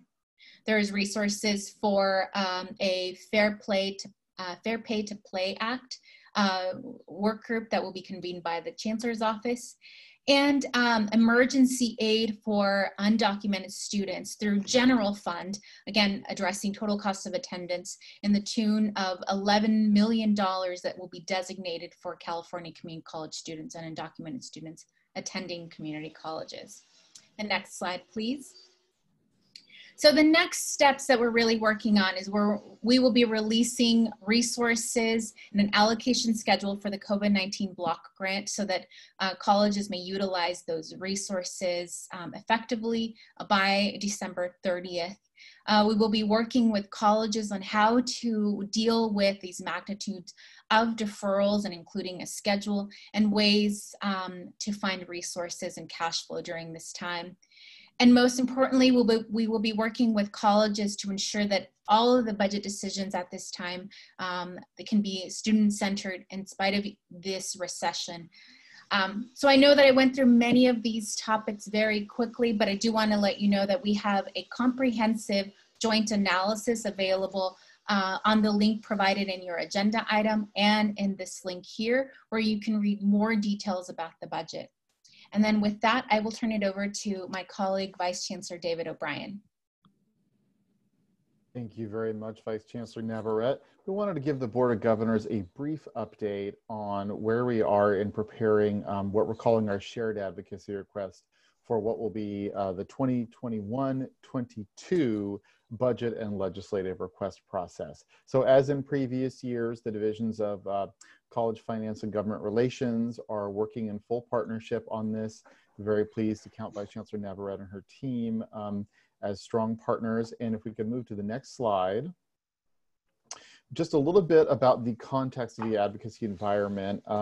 Obviously, the news is not great overall. It takes place within the context of a worldwide economic recession brought on by a major public health crisis, restructured legislative calendar and deadlines, as well as the fact that both this year and we anticipate probably next year, the legislature and perhaps the governor may want to have a more intentional focus on some specific policy issues that that they view as high priority. You may recall that earlier this year, the governor dedicated his entire state at the state address to addressing the state's homelessness and affordable housing crisis. We also have wildfires and our ongoing energy problems, all of which are going to be seen as well as COVID-19 related legislation and budget items as top priorities. So that is why we are bringing in so many of our system stakeholders, our consultation council partners, as well as our partners in the field as joint advocacy partners. We're calling it shared advocacy, to really speak with one voice. And then as we look to our unmet priorities from this year, we are providing a little bit more of a focus to the extent we can, while still, of course, encouraging an open and democratic and transparent process from our stakeholders. Next slide, please. So this is just a brief overview of the process. We have met with our consultation council partners to review unmet priorities. We are currently developing a priority list ranked in priority order of what we think should be carried over, as well as what should be added to the 2021-22 shared advocacy request. Vice Chancellor Navarrete and I will be working to distribute the list more broadly, both inside of as well as outside of our consultation council partners. We want as much input from the field as possible here. And then we will, of course, be working to align the final draft request to the Vision for Success as we prepare to bring it to the Board of Governors. Next slide, please. So just looking at our timeline, and I want to just reiterate that timelines and deadlines are unfortunately shifting quite a bit as we look to these, but this update here today is just an update on the process, and we will be reaching out to our stakeholder listservs over the next couple of weeks, holding a webinar to discuss our received proposals and begin outlining the proposed request. Moving on to the next slide. We will have the final draft prepared for consultation council at our August meeting. And then from there, as we request sign-ons for our support letter, we will be bringing it to the Board of Governors for final review and approval in September, which comes in advance of the deadline for submitting budget change proposals to the Department of Finance at the end of the month. And then once again, reviewing it with our system constituents in early October as we rev up our advocacy process and prepare to advocate alongside our students, faculty, and partners to the governor and to the legislature next year. Next slide, please. And so that concludes our presentation. I think we wanted to open it up for public comments or board questions. Recognize it was very brief, but it was largely a status update on where we are in the process. Thank you, Vice Chancellor. Are there any board comments or questions? I just had a clarifying question. Lizette, in your presentation, particularly under the COVID emergency funding, it indicated that the system had until December of this year to complete the first allocation, but had until 2022 to complete the second. Is that accurate? That is correct. Okay. Yes, thank you. So for clarification, the block grant of $120 million comes from two sources, $54 million from federal funds and $66 million from state funds. The federal portion has a shorter expenditure period, and so we're focusing so that we don't have to give those dollars back to the federal government.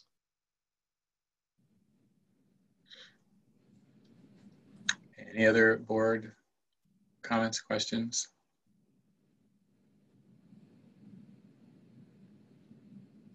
Okay, let's go to public comment. The public comment period for item 5.3 is now open. Please submit your comment through the Q&A feature of the Zoom platform and include the item number in your submission. You can either identify yourself or specify that you would like to remain anonymous in your comment. Your comment will then be read out loud by a Chancellor's Office staff member. I have received one comment on this item so far, and I will read it now.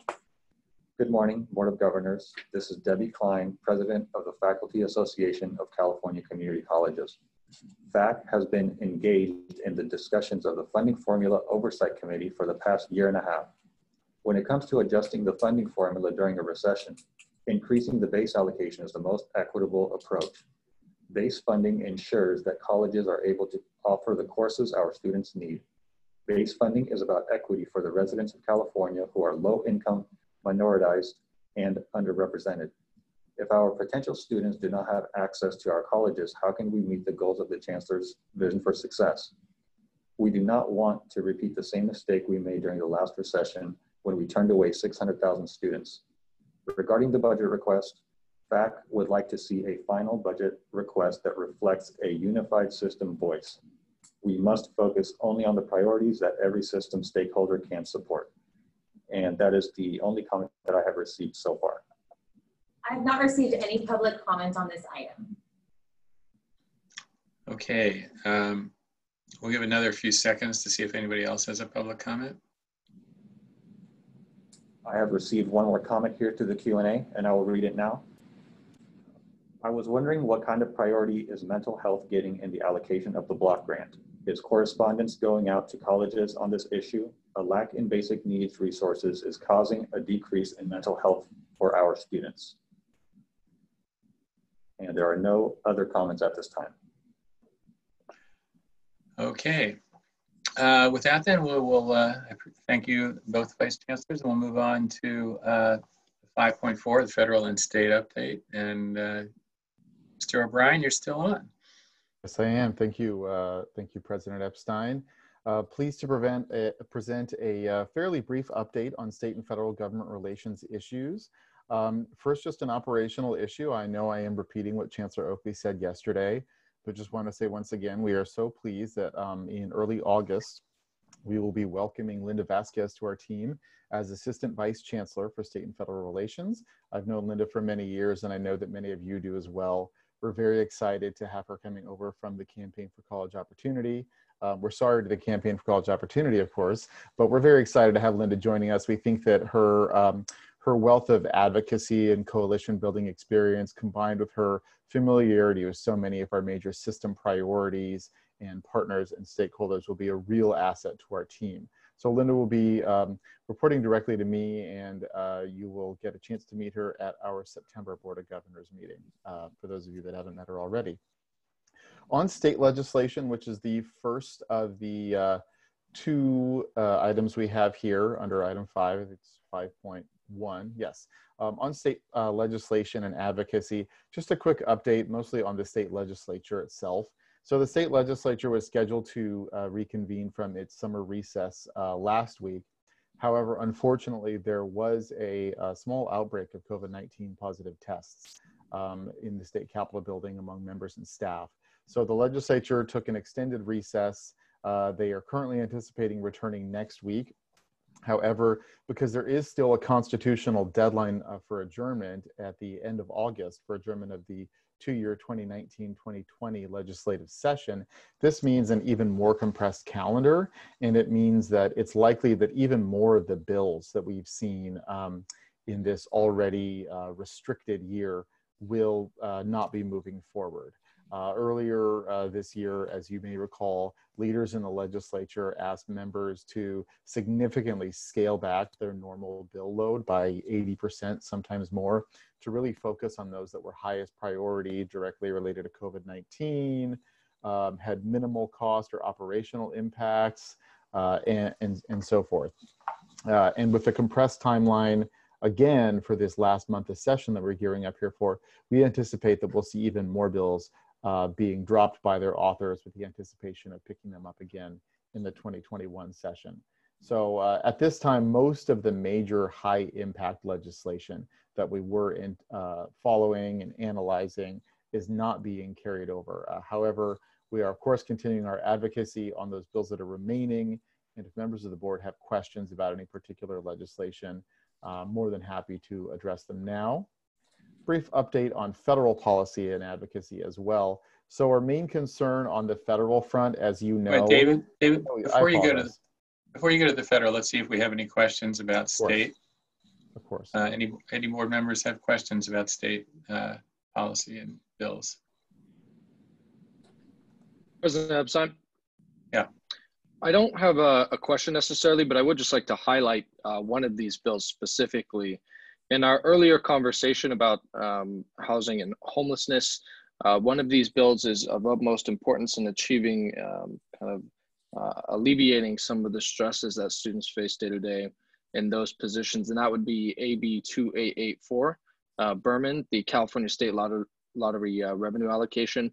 I just wanted to highlight this bill and make it clear that the Student Senate for California Community Colleges is vehemently supporting this.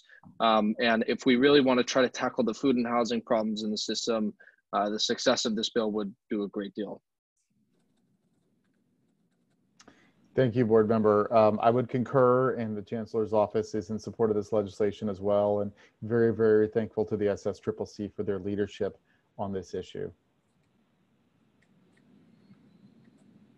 Any other questions from board members? Yeah, if no one else does, I do. On the AB 1343, the 8515 rule that targets for-profit colleges, is there any chance that's going to move, or is that pretty much dead for this session? I would have to look into to get a more sort of up-to-the-moment status update, President Epstein, but I will tell you that that has been a political challenge in general the past couple of years. That particular bill has actually been what we call gutted and amended this session, meaning that in its current form it won't be moving. There is still a possibility that if members or leadership consider it a high enough priority, it could get added to another bill or omnibus legislation. But in its current form as AB 1343, it won't be moving forward. Okay, thanks. All right. I know there's some, I'm sorry, but there's some federal litigation around this issue as well, right? Yes. And that's what you're going to talk about right now, so I'll let you go on. I don't have that specific one in here, but I am aware of that federal litigation. It is one of many policies that the current administration in Washington is trying to implement against significant pushback, both political and legal. Some of it, as you know, successful legal pushback. On the federal side, much of our advocacy over the past few months has been around a fourth COVID stimulus bill, which is referred to as C4 in sort of Washingtonese. As you may recall, the CARES Act passed all the way back in March, and there's since been a significant delay in getting new stimulus legislation passed. There has been some partisan back and forth. The Democratic-controlled House passed a bill called the HEROES Act in May. Very narrowly, the Republican-controlled Senate has indicated that they have no intention on bringing forward that particular bill, but in recent weeks, Senate Majority Leader Mitch McConnell and other Republicans have indicated that they see a need for some type of stimulus legislation. And to our benefit and to the benefit of our students, one of the priority areas that both Democrats agree needs to be a focus of that is education, both K-12 and higher education. And so there are discussions ongoing right now about what that stimulus bill would look like. Want to highlight two issues that we're following very, very closely, one of which you're aware of and was sort of implicated in the recent lawsuit around the Student Exchange and Visitor Program, which is that there is a strong desire on the part of the Trump administration and many Republicans to provide financial incentives for both K-12 schools and colleges and universities to reopen and offer in-person education.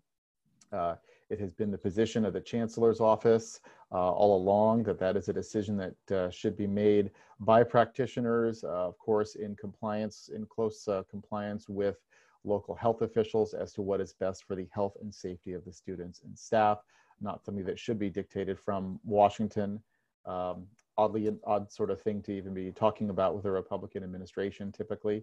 The other issue that, that has come up in recent days, and I apologize that we don't have it in our write-up, but it's sort of late breaking, is the issue of how relief funds for institutions of higher education would be allocated. So briefly, you may recall that the CARES Act passed in March allocated relief funds on, according to the share of full-time equivalent Pell recipient students that an institution has, which was a significant disadvantage for California community colleges and community colleges nationwide, which tend to have a lower share of full-time students and a lower share of students receiving Pell Grant compared to four-year university counterparts.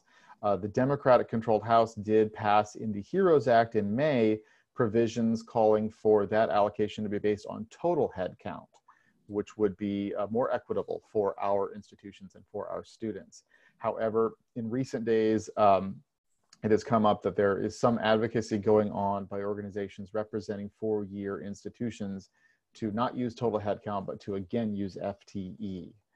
Just wanted to let you know that from the Chancellor's office, we are continuing to advocate for an equitable allocation utilizing total headcount to ensure that our institutions and our students receive the funds they need.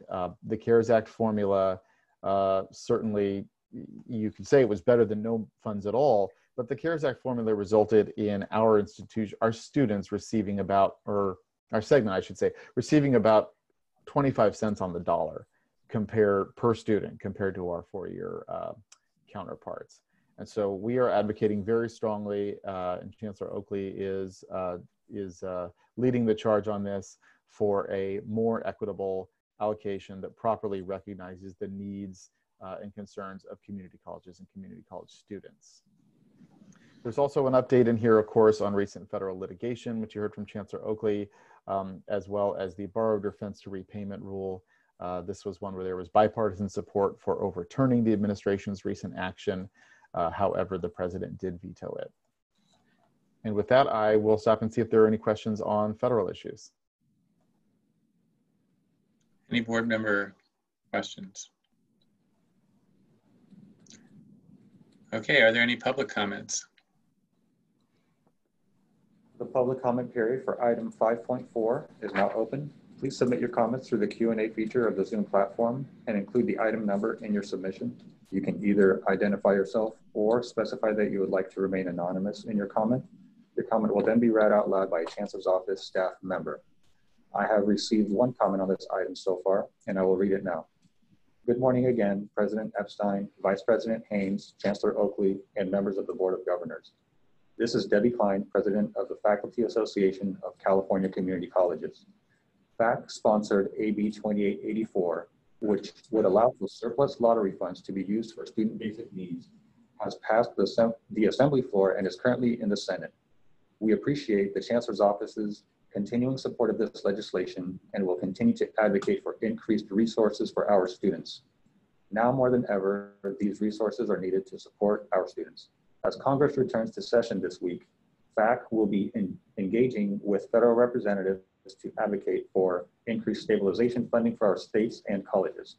We encourage the Board of Governors to advocate for this federal funding to ensure our system's fiscal resiliency. Thank you. And that is the only comment that I have received through the Q&A on this item.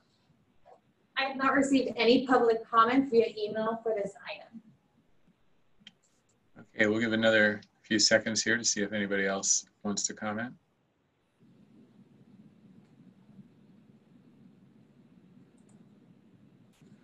Okay, hearing none, we will move on to item 5.5, contracts and grants approved by the board president. Thank you, President Epstein. This item, board members, represents an informational item of any contracts or grants that were approved by the board president outside of a board meeting. The 4 contracts that you see in front of you were approved by the board president on June 7th, 2020, so just last month, as a way for our office to respond to the needs of this agency. As you know, we have 131 state employees. We previously had 138 employees. 5% of our staff has been redirected for contact tracing to help the state during this pandemic. However, we do have a number of retired annuitants and student workers, so our office needed to update our entire infrastructure. I'd be more than happy to walk through each of these or just answer your questions. In many ways, they were technology upgrades as well as augmentations to 2 specific contracts to help us facilitate the work that needs to be done during this pandemic and a lack of state staff for this agency.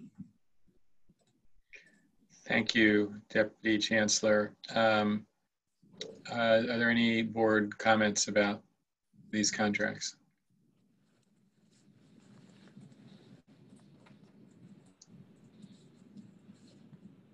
Okay, if Member Rawlings is silent, I guess it's okay. Tom, I actually have a quick question. Oh, Bill, do you have a question? Do you want to go ahead? No, I didn't have any questions on this. No, they were all tech contracts, so I thought, you know, if he was going to raise issues, we were in trouble. Yeah. Could you, Tom, just give us a little bit more context here? I thought that I read the background to say that we needed to approve these certain contracts, or that you had the authority to approve them because of the COVID-19 emergency. But I don't think that's exactly what is trying to be reflected. So would you mind just giving a little bit of background on this one? And if Tom can't, maybe Daisy could. I'll defer to Daisy in a second, but I don't think these were necessarily related to the emergency order for COVID. These were contracts that needed to be let within a certain time period, and there wasn't going to be a board meeting before that time period expired, or we would have lost opportunities to get these kind of prices and services. So they had to be done between meetings, and you know, in my view, they all seem very necessary. We all know that the technology in the Chancellor's office needs a significant upgrade, and all of these contracts were designed to do that. I don't know, Deputy Chancellor Gonzalez, if you have anything you want to add? No, that's correct, President Epstein. Board Member Aguinaldo. The other response is that these were 1920 funds. And so as you know, state funds revert on June 30th. Board President Epstein approved this on June 7th. There would have been no way that we could have made these upgrades into our agency. The funds would have reverted back. And more importantly, they were desperately needed technology upgrades that we wouldn't have known until the end of the fiscal year, as our office was able to score savings due to COVID-19, you know, less travel for our agency, certain vacancies. So lots of different, as well as reimbursements that came in within the last 30 days of the fiscal year. So everything that you see on here on this item is using 1920 funds.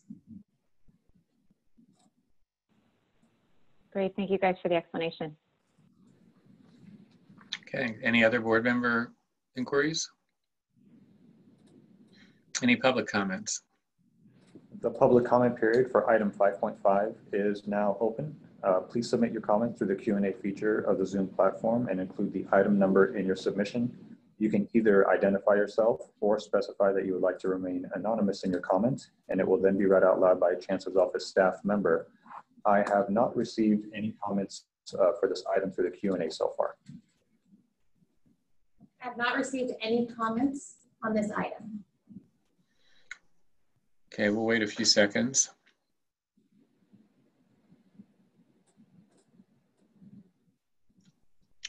Okay, hearing none, we'll move on to item 5.6, board member reports. Have at it. I have just a couple of very quick things.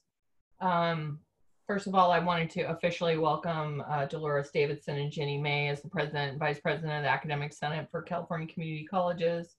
I know that we mentioned that they won the election, but they're in their official roles now, and I just want to encourage the board members just to let people know that they're very accommodating. If you have questions, they're great about answers. So I really am looking forward to their leadership. They're going to do a great job, and I'm looking forward to working with them this year.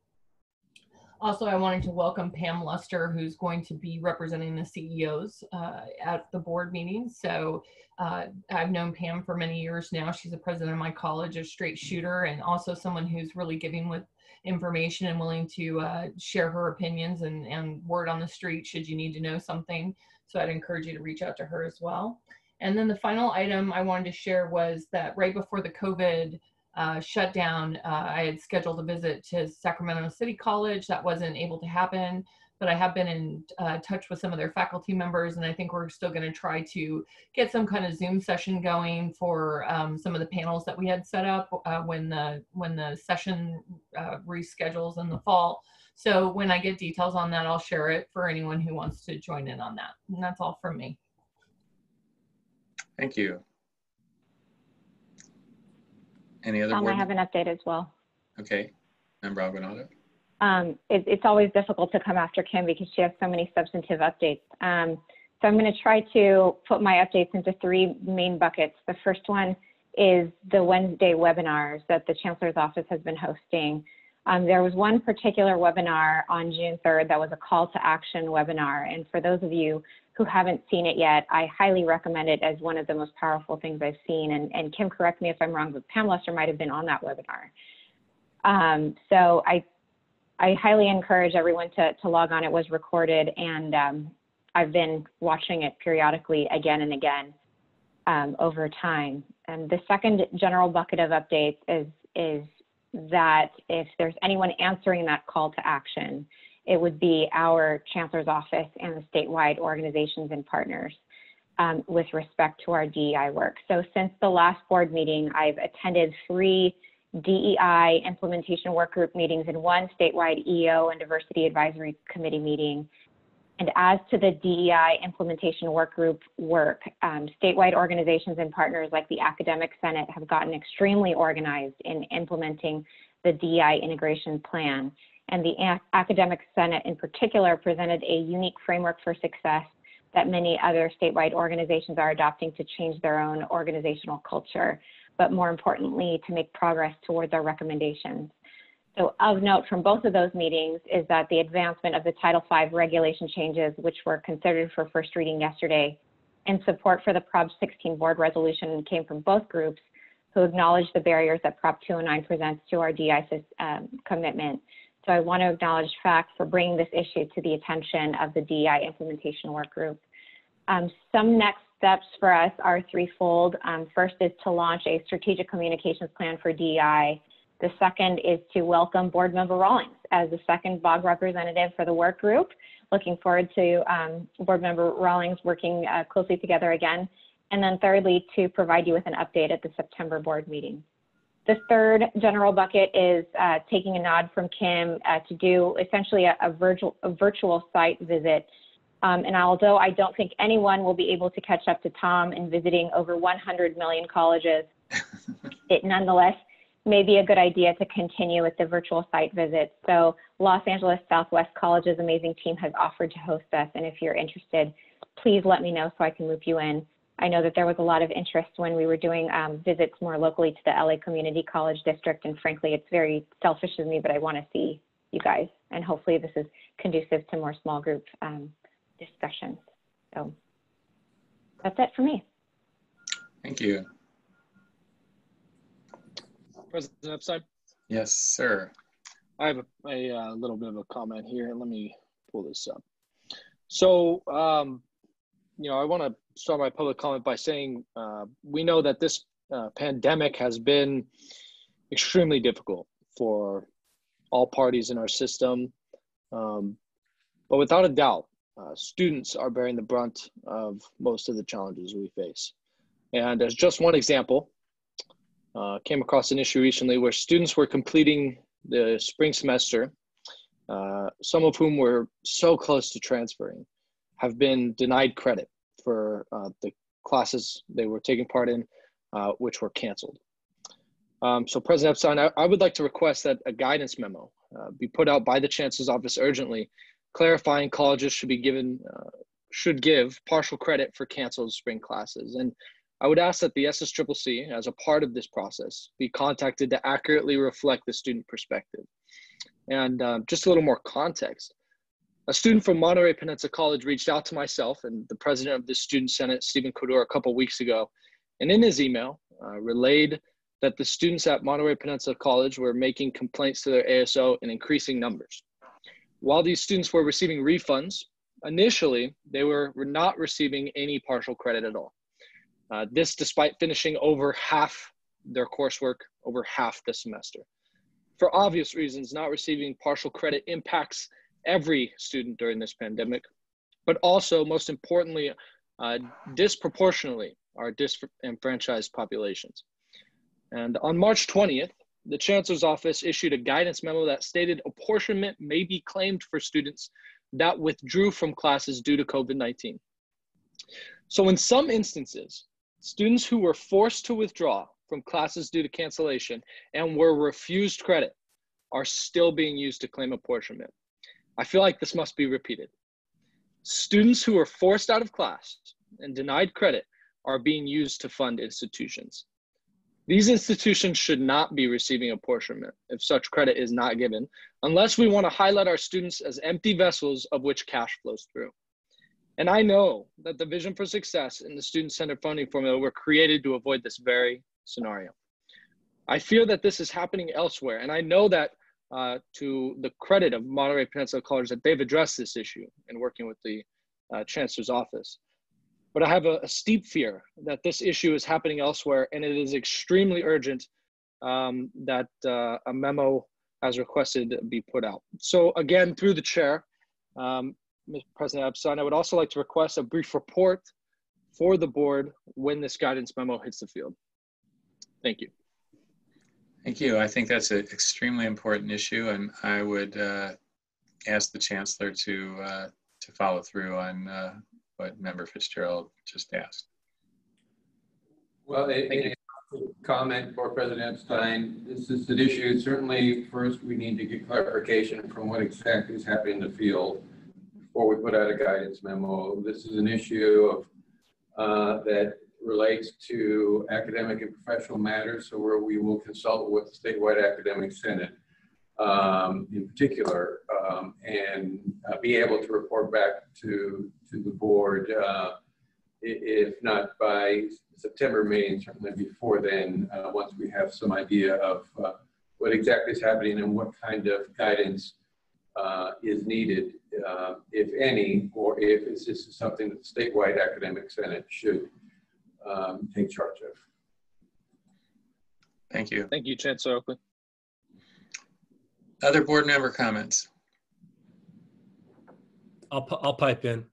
I just want to say that I thoroughly enjoyed the classified employee presentations today. We couldn't have a better master of ceremonies than Bill Rawlings for this category of employees. And it's just, I think it's good for all of us to put faces to the people who are doing the critical work on the campuses. We just think, or maybe I just think campuses kind of run, but they don't. It takes real people doing serious work every single day. And it was just nice to see how humbled the recipients were by honoring them. So we definitely need to do that at least once a year. Second, I'm a little bummed out because I think our September meeting was supposed to be held at the Napa Community College.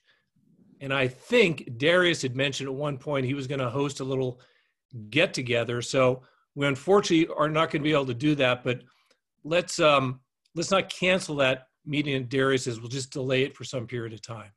So that's all I have. Kev, I'm still offering it up, and I'm willing and able to go ahead and do it at any time. So I was disappointed also, and I do hope, I don't know if the Chancellor is going to go ahead and roll that over to a future point, but I was looking forward to both hosting and touring Napa Community College. Beautiful. Thank you. Any other board member reports? I'll go. So first and foremost, good morning, everybody, and thank you all for being here. As you know, with COVID-19, our student veterans and dependents who are using GI Bill benefits and other education benefits have been greatly impacted. I've been fortunate enough to be able to participate in Region 8 meetings down in the Orange County area with Terrence Nelson and Colin Williams from Irvine Valley College, and several community college and university representatives in the area. They are keeping an eye on everything that has been going on with COVID-19 and potential impacts to our student veteran and dependent population. Just to give you an example, had no changes been implemented to the legislation that was introduced earlier this year, our veterans and dependents using the full GI Bill benefit may have lost over $2,000 in benefits, monthly benefits on their stipend. So thankfully, you know, a group of individuals, not just from Orange County, obviously, but throughout the state, you know, have been following the events and what's going on. So we're staying on top of it to see what's going to happen this upcoming semester. the legislation will protect our student stipends all the way through December 21st. However, you all know that COVID has been getting worse in certain areas. So we honestly don't know what's going to happen. Things may change for the worst later this year, and that may prompt a lot of our colleges to remain online next semester, which will definitely require new legislation or an amendment to the current legislation to extend the protections that were introduced earlier this year. So that's something that I'm working on right now. And I just want to thank everybody out there who has been involved in helping with this process, making sure that our veterans and dependents are taken care of throughout this situation. Thank you. Anyone else? President Epstein, excuse me. By the way, I still know where you live. And I have a long memory. In my work life, we've been working to address some of the immediate needs of former foster youth. So please come to me if you know of any in the community college system, those of you working there that have immediate needs that may need to be addressed. We'd be happy to try and help. And I also want to thank the Chancellor's Office for letting us know about Black Minds Matter. I listened to it last week and it was important and compelling and thought-provoking. So if you have not had a chance to listen to last week's session, please do. And there's another one coming on Thursday. So thank you for alerting us to that resource because I think it's meaningful and impactful. Thank you. Anyone else? Tom, this is Alma. I want to thank the Chancellor's Office for its continued engagement on the CARES Act, making sure that the system gets what it needs and deserves. As a result, it would be great if in a future meeting, maybe not right away, have a better understanding of how the colleges were able to get those resources out. And of course, that we're continuing to serve our most underserved students, like our DACA students who were arbitrarily dismissed in the initial CARES Act implementation. So thank you for their ongoing work, and we hope that it yields tremendous fruition for our students. Thank you. So this is Pam.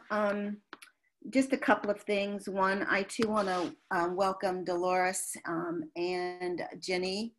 We're looking forward to a continued collaboration with the Academic Senate. I also want to call out the work that the Chancellor's Office line staff have been doing under the direction of Daisy Gonzalez, as well as the executive staff. I guess sometimes things can seem so effortlessly, especially when we don't know about any bumps in the road.